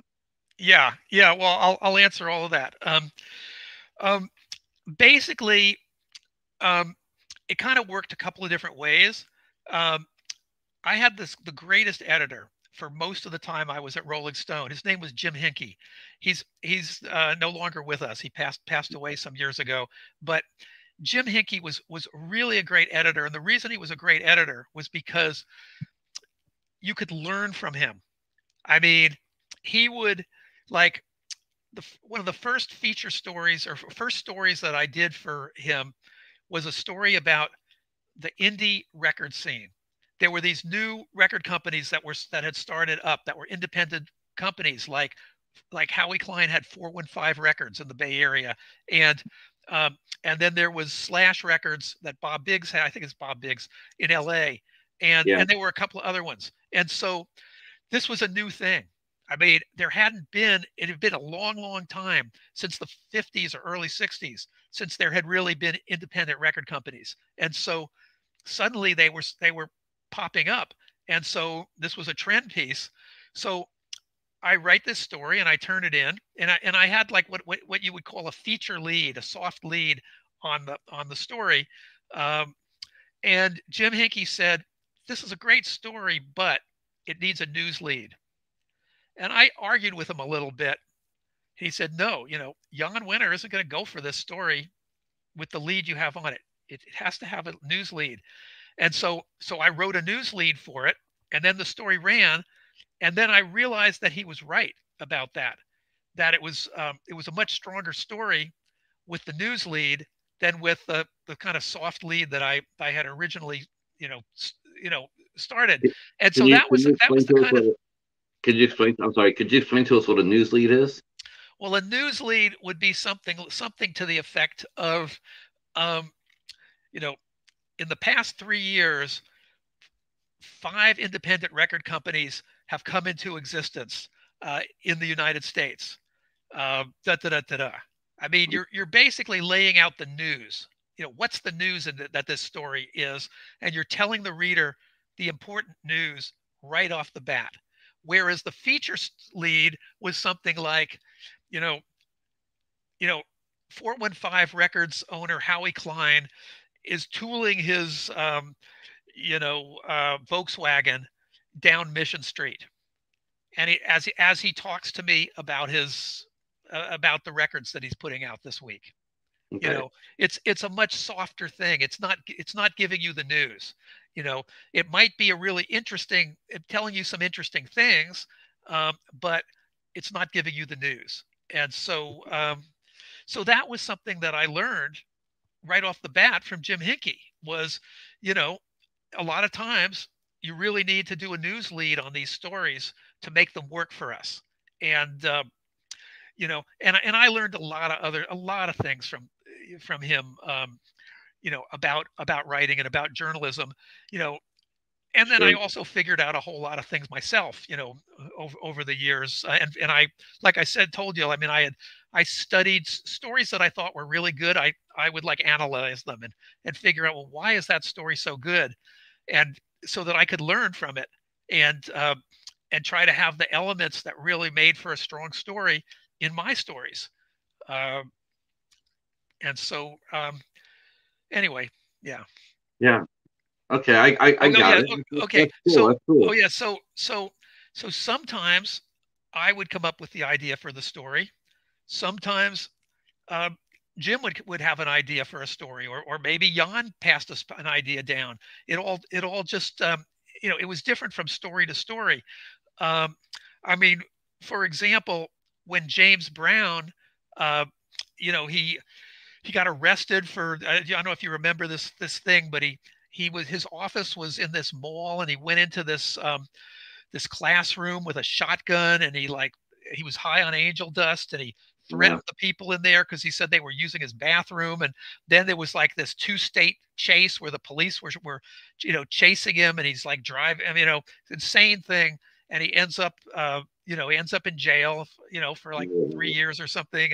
But anyway, so so Jim says, "Hey, we want you to go to Augusta, Georgia, and we want you to do we want you to do a story about James Brown and what's gone on in James Brown's life."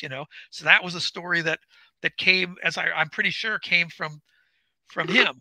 You know, on the other hand, there would be stories where I would come up with the idea. Like, for example, uh, there were all these bands that were coming. This was post-punk kind of period, but there were these bands, like in LA there was Black Flag, and in Minneapolis there was the Replacements, and there was Husker Du, and in San Francisco Flipper, and LA the Minutemen, and Yeah. so I basically said, there's a post-punk scene happening. There's punk is not over. It's No. it's just moved into a new phase, and I think we should do a story about about this, what's happening, this kind of new scene and this new situation. And so he agreed with me, and so I did that story, which was is called Punk Lives. And yeah, so it would just it would go both ways. But also, a lot of times I could suggest a band well, Silvertone is a good example. I mean, I basically said, "Hey, this incredible album is coming out, and we should we should do a story on this band." And he listened to the album, he agreed it was a strong album, and so I did the first, one of the first national stories, if not the first national story, on Silvertone.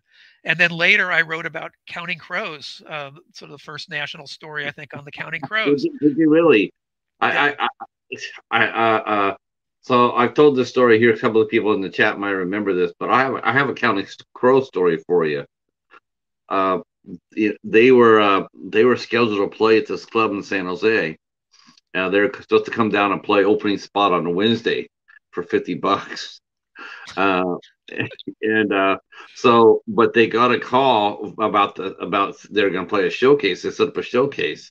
So they had to call the club owner and says, "Listen, we have to cancel our opening spot on a Wednesday in San Jose because we're going to play a showcase." And the owner of the club says, "Well, if you don't come down and play the show like you're supposed to, then you'll never play here again." And the guy says, "I'm sorry, I understand." And he was right. They never played there again. they went there. They went there and got signed off the showcase. I'm just like, oh my God, the arrogance of some people. Um, I love the fact that you got to write about Silvertone before they popped. Now, that was always my favorite because I was a talent buyer in the area for 10 years, from 89 to 99. That was when I worked. And I really enjoyed that aspect of the job too. It was finding out what was coming down the road. And I had some, you and I both know, and I'm sure Jimmy's not the only person that you've known that you lived to your loss that way.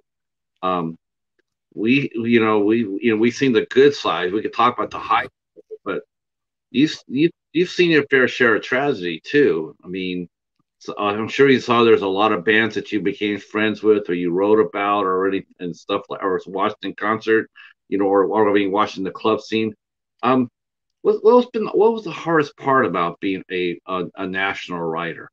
Was it seeing some of these folks? I mean, it was great seeing their success. You thrilled to it, like for Chris, he thrilled to it.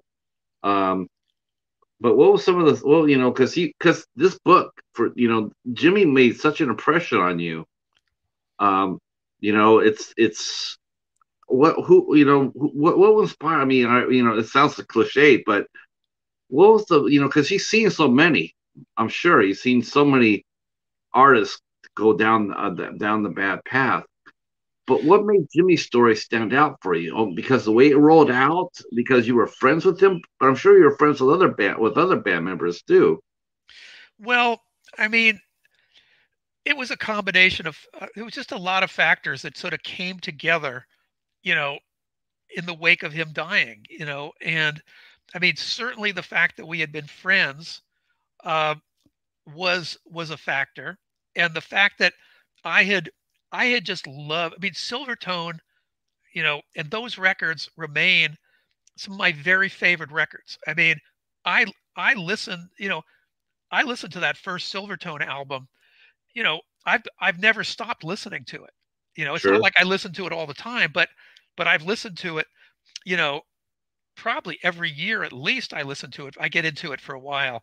And I mean, I have all kinds of bootleg recordings of Silvertone from their prime when Jimmy was in the band, and I mean, I love those recordings. And it's just they were just one of those bands. And it was like, maybe I don't know, maybe if I had been in London and maybe I would feel the same way about, you know, uh, you know, so I don't know, the Clash or something. Although I love the Clash, but I mean, maybe part of it was because I was friends. Part of it was because, but because I loved them, it all came from the music. That's why I wrote about them. That's why I kept writing about them. That's why I kept going to the shows. I mean, I would go to, there were times, I mean, they would play Club 9 for like 4 nights, and I'd go every night. I mean, they were so great. And and so so that's where it starts, is that I just thought they were one of the great bands, and that the music was just so powerful, and it just touched me in such a strong way. And then, of course, being friends with Jimmy, that was a factor. And then the fact of him, it just hit me so much, the fact of him dying at such a young age. And and then it just, I gotta say, I mean, it made me mad that Yeah. There you go. he didn't get written about, when he after he died. It was like, this isn't right. No. This is not right. This guy deserves, you know whatever happened in his life, he still deserves to be recognized for what he gave to us. Because I mean, that's the thing. I mean, think of all the, I mean, just myself, all the hours and hours, of enjoyment I've gotten out of listening to those records. Were you And mad? Were you mad at him too, Michael? Were what? you mad? Are you? Were you? And are you mad at him today? No, no, no. It's not being mad at Jimmy. It's being mad that he didn't get recognized.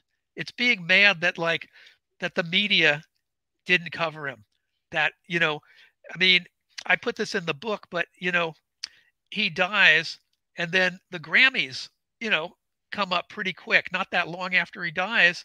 And um, one of the guys Jimmy made a solo album in 2008, a great solo album called El Dorado. And one of the guys who worked at the record company, Lakeshore Records, um, was friends with the guy who was running the Grammys at that point. And so he went to them and said, his wife, actually his wife worked for the guy, I think. And they went to him and said, could you include Jimmy Wilsey in among the people who died this past, musicians who had died this past year, that they always feature as part of the Grammys? And the guy wouldn't do it. And that was the kind of, that was just, it's like, this guy was important. Why is nobody recognizing that? And so I just wanted him to be recognized. I want you know. And as I got, and I also have to say, the more I got into researching his life and his story, the more I felt like this is really this is worthy of a book. There's just a lot here, and the thing about this book is it's Jimmy's story, but it's also in a certain sense it's the story of every sort of side guy in a band, every musician who's not the front man, who's not the charismatic lead singer, but who's really important to that band. There's a lot of guys and women, to some degree as well, who, you know, their role in the band, it's just never recognized how important they are. And they get kind of a raw deal, you know? And so, so Jimmy's story, it's bigger than Jimmy, in terms of telling kind of what can happen to a musician, and then in these kind of roles. And so there's that part of it, but then there's also, this is also the story of, you know the San Francisco punk scene, and within the story it's the story of the Avengers, and within the Jimmy story is the story of Silvertone and the story of Chris Isaak, and really the story of the dark side of the music business and the dark side of rock and roll. All of that is contained in this book. And I'm just yeah, still I'm so still sort of blown away by the the timing of it for him.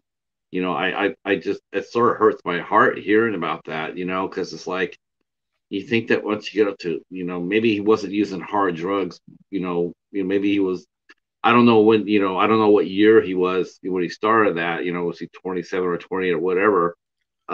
Because I knew a beautiful soul in San Jose, a blues player. You might have heard him, maybe not. His name was Andy Mazzilli. He was a really good blues player. huh, And I mean, he used to hang out with me at Marsugi's in San Jose, and we sit there and talk for hours. He'd come over and see different bands or whatnot. And then when I left California for Michigan, I left here in '99, and I was just, once in a while I'll get a burr in my butt, and I go over there, I'll see what's going on in San Jose, and I was just stunned to find his they had an obituary for him, and then I reached out to a couple of people, and they said that he had overdosed, and I mm, was just so heartsick because he wasn't like that when I knew him, you yeah, know, yeah, and it was just like, what, it's like, oh, I was heartbroken and I was mad. I was mad at him for doing that because he wasn't like that when I knew him. It's like, what the hell did you do that for? It's like, because he played blues, and I guess blues and the heroin always seem to walk together. It was just stupidity, and it just hurt. It just really hurt my feelings, that he would throw away his gift like that. yeah. But the thing is, I mean, I did a lot of research about why people become addicted to drugs, and I mean, to blame the person, I think is not the way to go, because there's all these factors, like a factor in someone becoming addicted later on in their life to drugs is if their family moves around a lot, when they're a kid. And that was the case with Jimmy's family.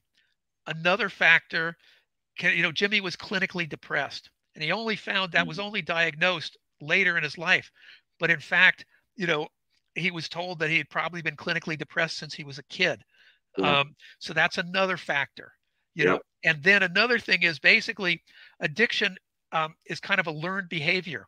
And basically, Jimmy, because of, I think, because of having moved around as a kid, and so then you can't ever depend on, you make friends with somebody, but then you move, and so there yeah. you're no longer, you can't It's count not on today. friends, you can't count on anything.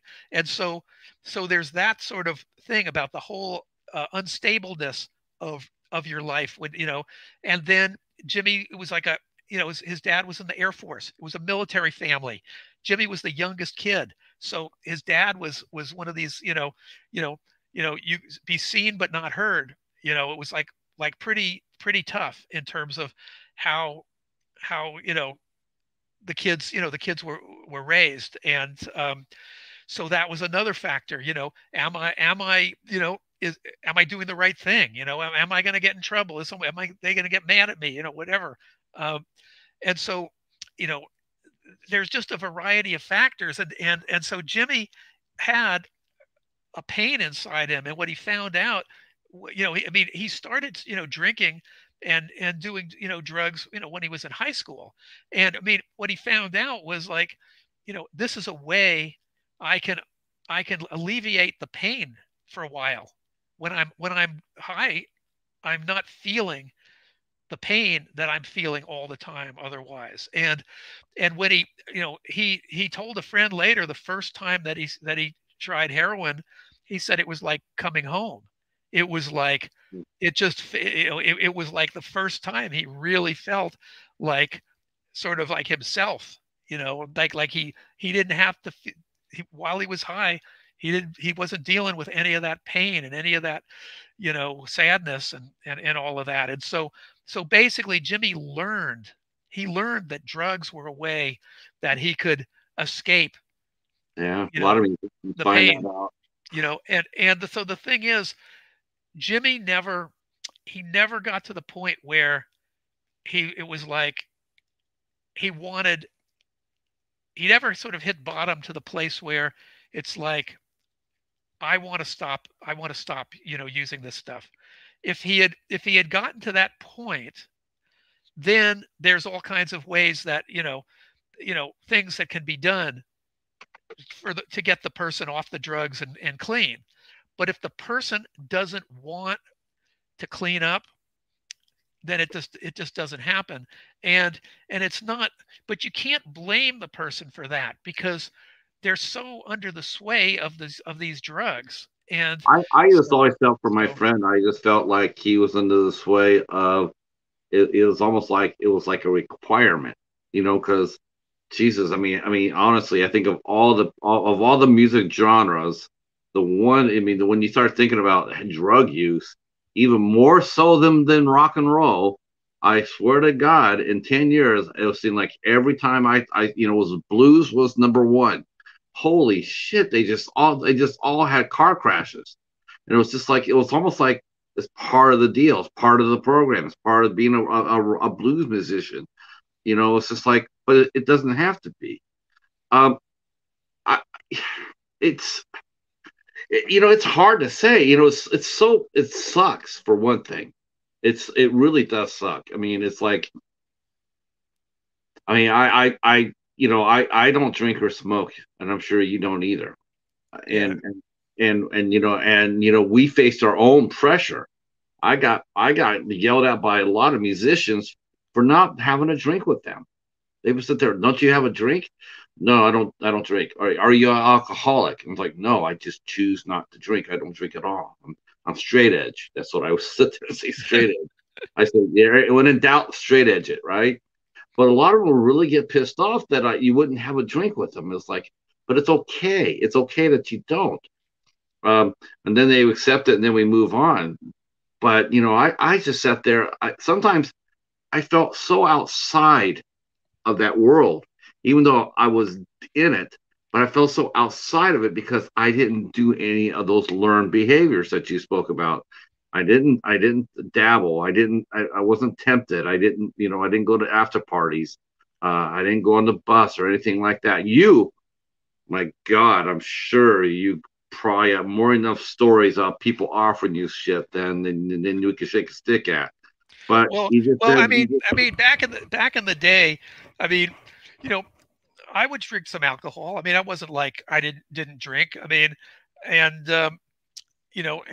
I famously, I was doing a story for Rick James had, you know, his huge hit was Super Freak, yeah, and I had kind of become friends with Rick James before that, because not really friends, but I had written about him a bunch of times before Super Freak happened.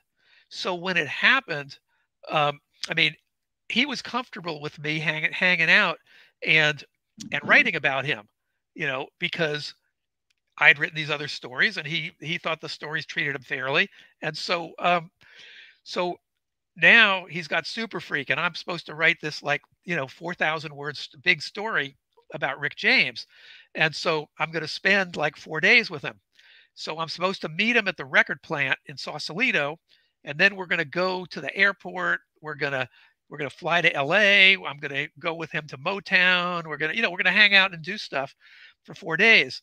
And so I get there, and his guy says, uh, well, uh, Rick can't see you right now, because Rick has been living at the record plant for months while he completed his follow-up album to Super Freak, or to Street Songs, which was the album Super Freak was on.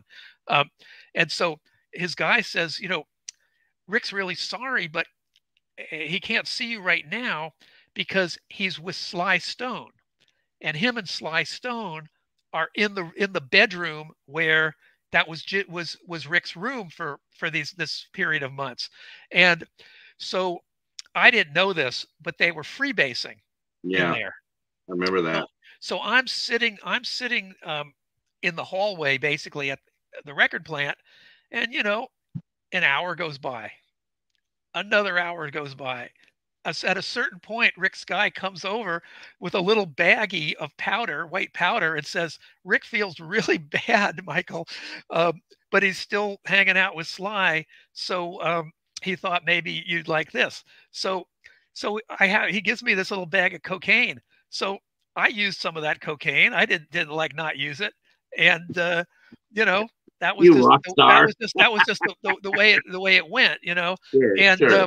I famously did this story. I did this story on Huey Lewis, and this wasn't later. I did a cover story on him, but this was earlier on, and basically, we went to this bar, and basically my idea sort of was that I'm thinking, if I can get Huey Lewis really, really drunk, then I can sort of get him to admit that he's kind of sold out in terms of this song that's a big hit for him now. And so that's what I did. And so basically I'm trying not to drink as much as he was drinking during that particular time, but I still ended up drinking quite a bit. But I did get the story. But Oh, yeah, it was crazy. our friend Emotions here. He's a singer songwriter, and he was on the show a few episodes back. But he came in and he's saying hello to you. Michael Goldberg is a writer who has written so many things, including a new book detailing the life of James Calvin Wilsey, who played in the Avengers and Silvertone, Chris Isaak. He put out a record in 2008 called El Dorado. I put the single out in the chat. It's on the tube, so I dropped the single on the chat. If you want to see how good James really was, that's a great record to listen to. What was the last time you saw James where he was, because he said that he was homeless at the time that he got sick. Yeah, I mean, well, what happened was to him, it's really a sad situation. He moved up to he had been living in LA, and he got this new girlfriend who lived in the Bay Area. And so he moved up to the Bay Area and moved into her house. And then he's had a liver transplant a couple of years earlier. And he's taken drugs for to keep the liver from, for the body rejecting the liver. But he starts using, and so at a certain point, she says, you got to go. She wasn't going to put up with having, a drug addict in her house. And so basically he went to Arizona where his sisters live, and he got checked into a rehab facility there, and supposedly got kind of cleaned up. And then he went back to LA, and he moved in. He had gotten divorced from his wife, but she was living at a two-story house in Eagle Rock, which is in Los Angeles, an area of Los Angeles. And so he moved into the house. Now they were no longer a couple. They were no longer lovers, or he just moved in as a friend at that point. And there were other people living in that house. And that house, it was a pretty druggy scene in that house. And so after he lived there for about a year, and then they got evicted. And so Jimmy started living in his car. And apparently he had like spent all the money that he had. He wasn't working anymore. So he would get royalties, he would continue to get some royalties from the Chris Isaak stuff, but it wasn't a lot of money, and he'd burned through it fast. And so, there he was, and he moved into, he's living in his car. And then after a while, he's sleeping on a piece of cardboard on this sort of narrow little walkway that's between a building and some shrubs. And that this woman, Ivana Manley, who was actually, she owned a company that made high-end audio gear. So she owns this building, and Jimmy is sleeping on this walkway there. And so she discovers him sleeping there. She doesn't know it's Jimmy Wilsey. She doesn't know who he is, just like some bum who's like sleeping, homeless person. So she says, "Hey man, you got to go. You cannot sleep on my property. You got to go somewhere else." And so she said she was really surprised, because most of the time, if there were homeless people on her property, because there was a whole homeless encampment just a couple of blocks away from her place underneath the 134 freeway. And so, but she said most of the time they would just split, and they'd leave whatever mess they'd made on her property, and she'd have to clean it all up, and there'd be needles and all that. Yeah. She said Jimmy cleaned up after himself, and then he left. Well, then another day, she finds him there again, sleeping in the same place.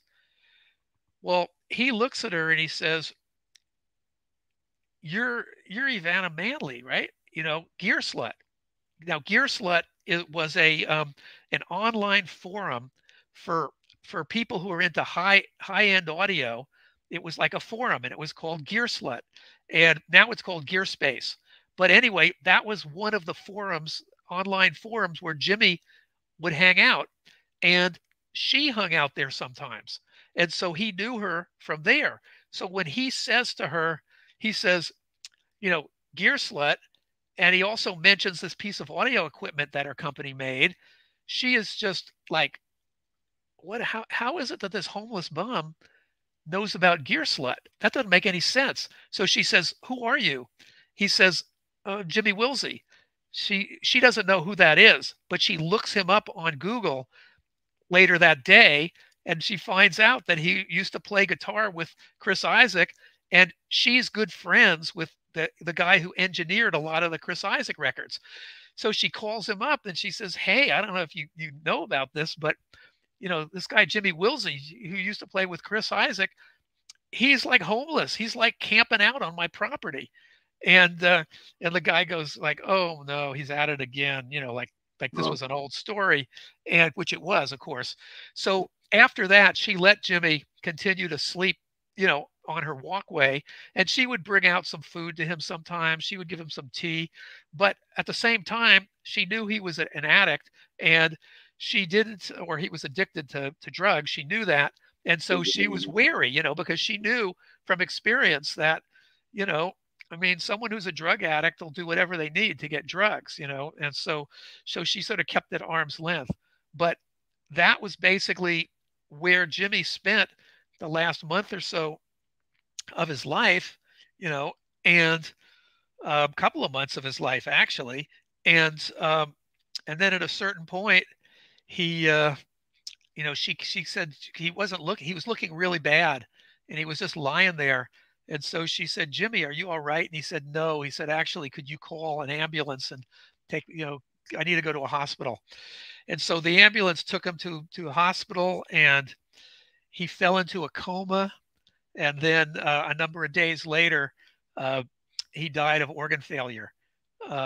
It's really, a really, really sad thing. Mhm. Thing is that he was in this coma, and some of his friends and some of his family were in the room with him. And one of the people there, Jimmy's in this coma, right? He holds up his iPhone to Jimmy's ear and plays Wicked Game, which Jimmy plays he wrote the opening introduction and all the electric guitar parts for that song, and so those notes start playing, and then they said Jimmy smiled when that played. It was the first time that he reacted to anything in the time that they had been with him, and and then he died at about 4 o'clock in the afternoon, 4:20 in the afternoon on Mhm. Christmas Eve day. Uh, you know, very sad, but also, um, I don't know. When was the last time you actually saw him face to face? Oh, I hadn't seen him for years. I mean, I Mm. I didn't see him after when he started disappearing. I mean, basically you couldn't get a hold of him and stuff back in '92. At a certain point, I mean, I had a lot going on in my life, so I couldn't. It wasn't like all I was doing was hanging out with Jimmy Wilsey. I mean, I was working for Rolling Stone. I was reporting stories. I was doing a lot a lot of stuff in those days, and so Mhm.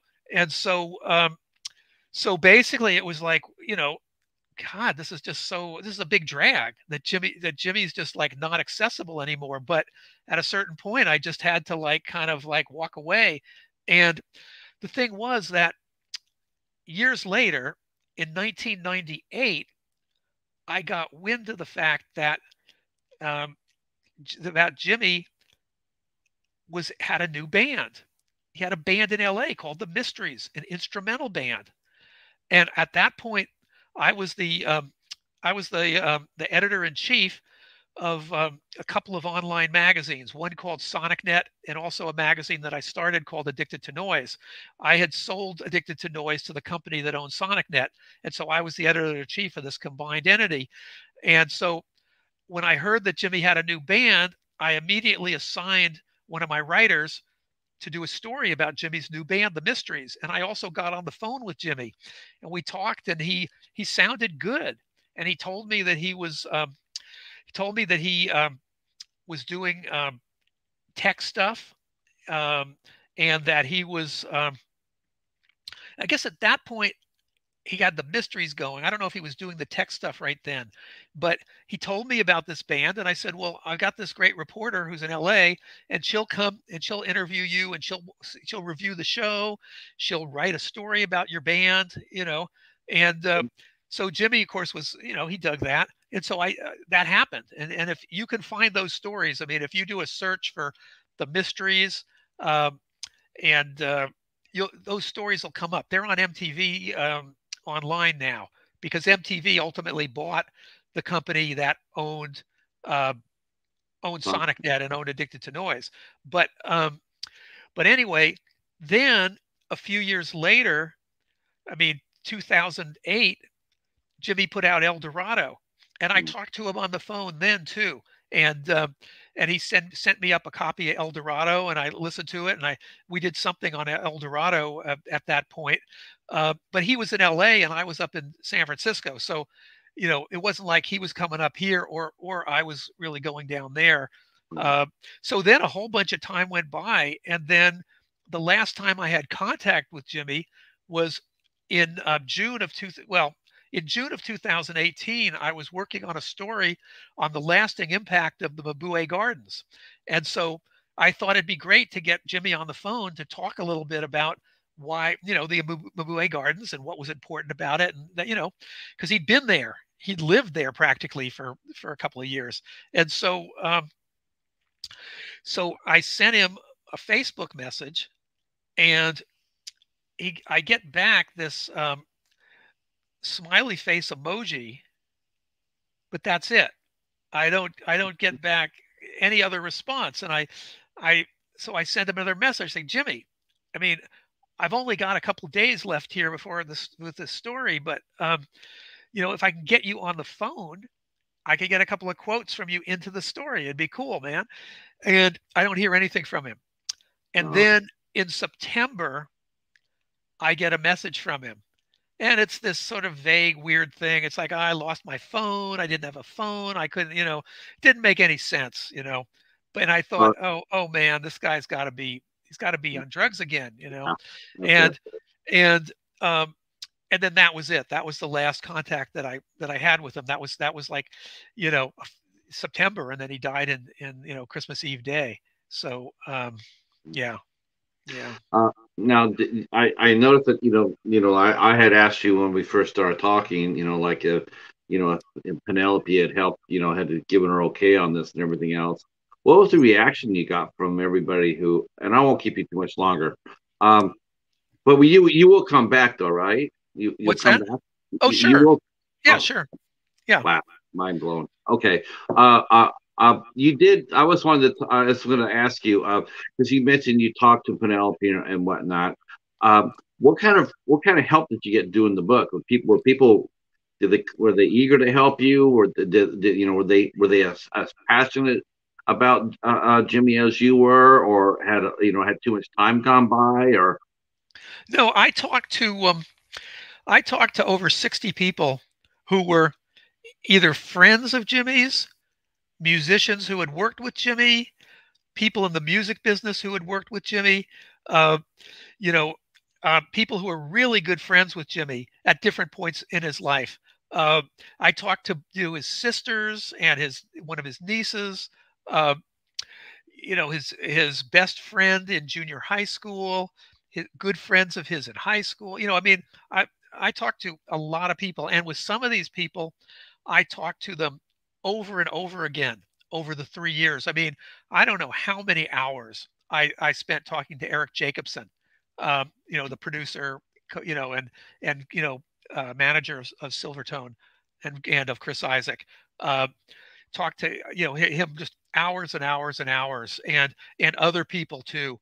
And there were people where I would email people off and on over 2-3 years every time, because as I was working on the book, new questions would come up, and so then I would go back to the person who was the particular person who I thought could address that particular question that I had. And um, and everyone I talked to uh, was into it. I mean, they wanted to talk about Jimmy, uh, and you know, they liked the idea that I was writing a book about Jimmy, and they felt like they had read the stories that I had written about him after he died. They knew that I had been friends with him. They knew I had written about Silvertone for Rolling Stone, and Jimmy profiled Jimmy for Guitar Player.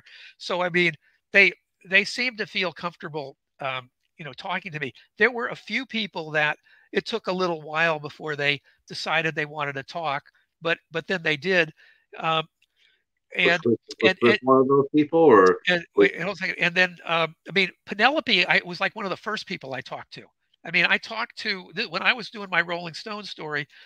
I think I talked to Eric Jacobson first, maybe Mark Plummer, who had co-managed the band, and then Penelope, uh, and uh, and then over the 3 years, periodically I would email questions to Penelope, and then she would respond. She was really great. Um, and what else can I say? I had interviewed Jimmy for over 4 hours back in sort of the heyday of Silvertone. I mean, I interviewed him once in '87 and once in '91. I had interviewed Chris Isaak for over 10 hours, spread out over 10 years. I've done many interviews with him, and I had all those interviews on tape. So I and I had interviewed Eric Jacobson back in those days as well, and as well as Mark Plummer. So I had stuff with them talking about things when it was really fresh, not like they're trying to remember back 40 years. It's like they're just remembering back 2 years or 3 years or something. So, I had all that stuff on tape. And, but then like I say, I did all these interviews. And then I also got access to the last interview that Jimmy did, which was a 3-hour interview he did in July of 2018.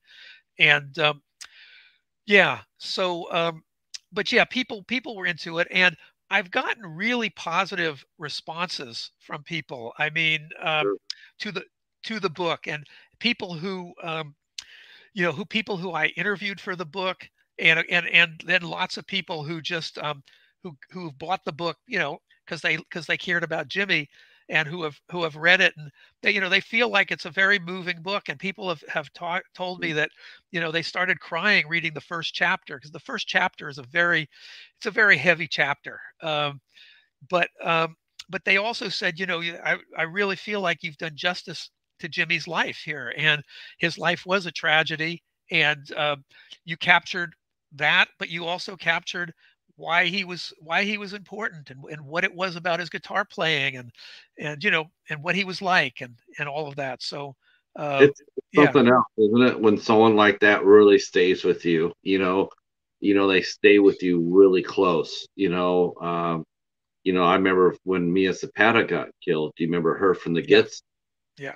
I mean, she played that. I had her last. I had the Gits last show Oh, wow, before they went home as a wow. band, and she did an acoustic set for a friend, and then they went home, and then she was killed.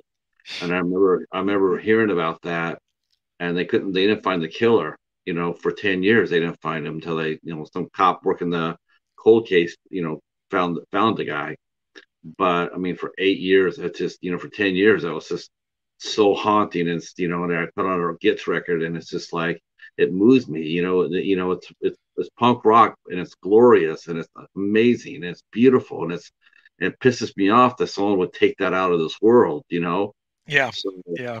yeah, I mean, was this the hardest loss you experienced in your career as far as being a music writer? Was it? um yeah, it was, because of the fact of, I mean, it was so unexpected. I mean, I just had in my mind this idea, even though I'd had this sort of weird experience with Jimmy back in, June and September. It didn't really click that he was still using drugs. I mean, I thought something's kind of weird, but that hadn't clicked. And so when when I went on to Facebook, and when saw that post that Jimmy had died the day before, I really was shocked, and I just couldn't imagine it. It just didn't make sense. Now, I didn't know about the liver transplant. I just didn't know a lot of things that, as when I researched the book, and all, and started talking to people, you know um, then it all made sense. But it didn't make sense at that point. Other people who had, I mean, Jimmy didn't OD. No, Jimmy, I mean, it's nothing the drugs and alcohol and everything that he used for so many years caught up to led him. led, led to set him up for the organ failures that caused him to die. But it wasn't like he actually OD'd. That's not what happened. But other And people, like, that's important to note. I think it's important I think it's important to say that when he died, he probably most likely was dying to sober. I'm sure I'm sure it caught up to him, and he probably didn't have the money to care to take the anti rejection medications that he would have needed for his liver. I'm sure that played into it big time. no, he didn't. He didn't want. It wasn't like that. I mean, he was just not. He didn't take it seriously. He apparently had an expectation that after he had the liver transplant, it was going to be like he was all new again. It was starting over, and Sounds it's like not, David Carson. and it's not like that. And Mm. he didn't like taking the drugs, and he didn't, No, he didn't take the drug, but anyway. But there were other people, through the years. I mean, like, I really like this band Flipper, and Flipper are still together. But one of the key members of Flipper was a guy named Will Shatter, and Will Shatter OD'd. But yep, but by the time he OD'd, I was pretty distanced from. I mean, I had interviewed and written about Flipper back in like the early '80s, and you know, he OD'd many years after that, and so was he? so I so think he OD'd in the '90s, right? so I believe so, and it didn't, and so that, it was like, well, that's a drag, but it didn't hit me like this. And I knew the guys in Crime, the San Francisco punk band, and and those guys, and ended up, they had problems with drugs, and they ended up dying, and but again, it wasn't, I mean, it just wasn't the same situation. I mean, it hit me, when John Lennon died, and I didn't know John Lennon. I never talked to John Lennon. I just related to John Lennon's music, like millions and millions of people, hundreds of millions of people all over the world. That was something that hit me really hard, you know.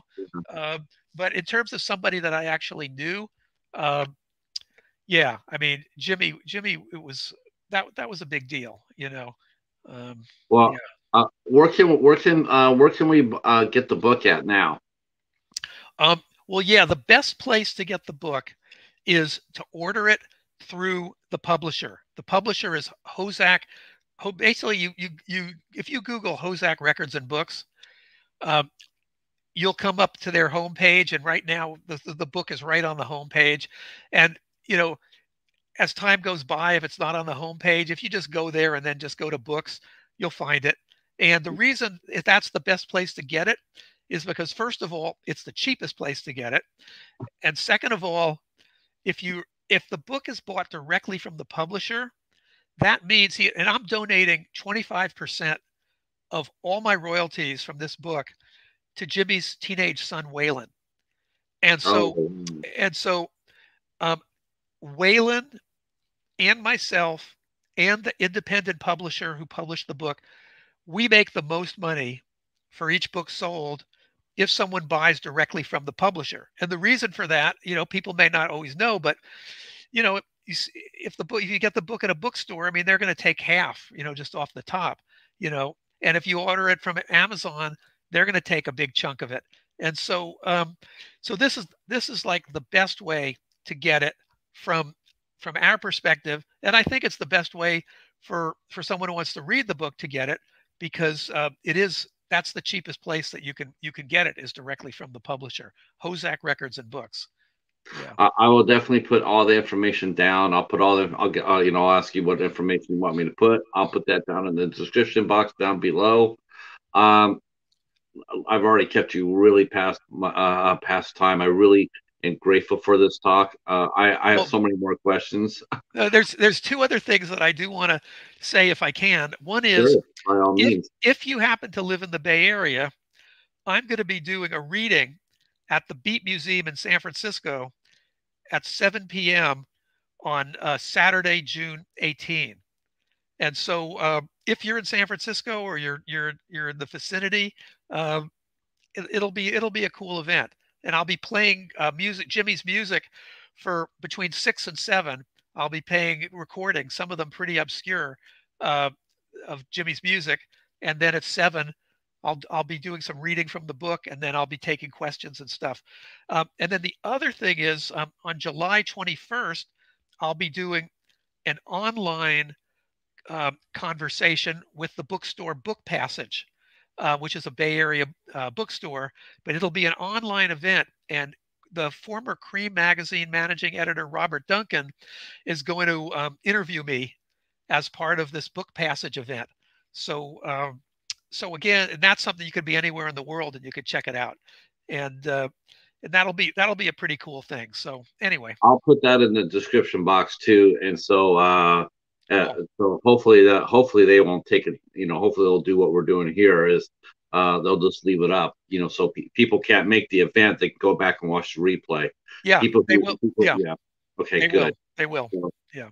listen, Michael, I cannot thank you enough. I'm like I said, I'm totally blown away that you asked me to interview you. I'm just honored. I mean, it's like, so this is like a grail guest here for me. Oh, because thank you. Thank you. oh gosh, I mean, 10 years. I mean, your career, and I mean, the slight touch, the slight connections. It's really cool, and it's like, I'm very sorry for what happened to James. I do like the idea that you wrote the book both as a tribute and as a cautionary tale. Yeah. You have to do that. You have to be honest to do that. And so, but we still got his music. We still got his music. Anytime you hear Wiki Game, or I dropped the El Dorado link into the chat. Cool. That's an amazing piece. God, I want to go and listen to that record. I did not know he released that record. I definitely want to listen to it. That's an amazing piece. Yeah, there's Um, also some great videos, live videos of him on YouTube, uh, and of playing that music from that album, and it's worth seeking out. And also some songs that aren't on the album, some covers that he does that are beautiful, just beautiful. I mean, he does a cover of Santo and Johnny's Sleepwalk that is just exquisite. Uh, yeah, you can find that stuff on YouTube. Uh, well, yeah, I mean, well, hopefully you'll have me back. I have this collection coming out in November. It's called Addicted to Noise: The Music Writings of Michael Goldberg, and so maybe we can, we can do one of these and we can talk about, because that's a whole different thing. yeah, That's let's make it yeah, go. I'm already going to write that down and have you come back for that. cool, I'll stay in touch, obviously, and then when we get closer to the date, we'll have you come back and regale us with some more stories. cool, Um, great, I can't thanks. wait. Thank you guys in the chat. You guys have been outstanding as always.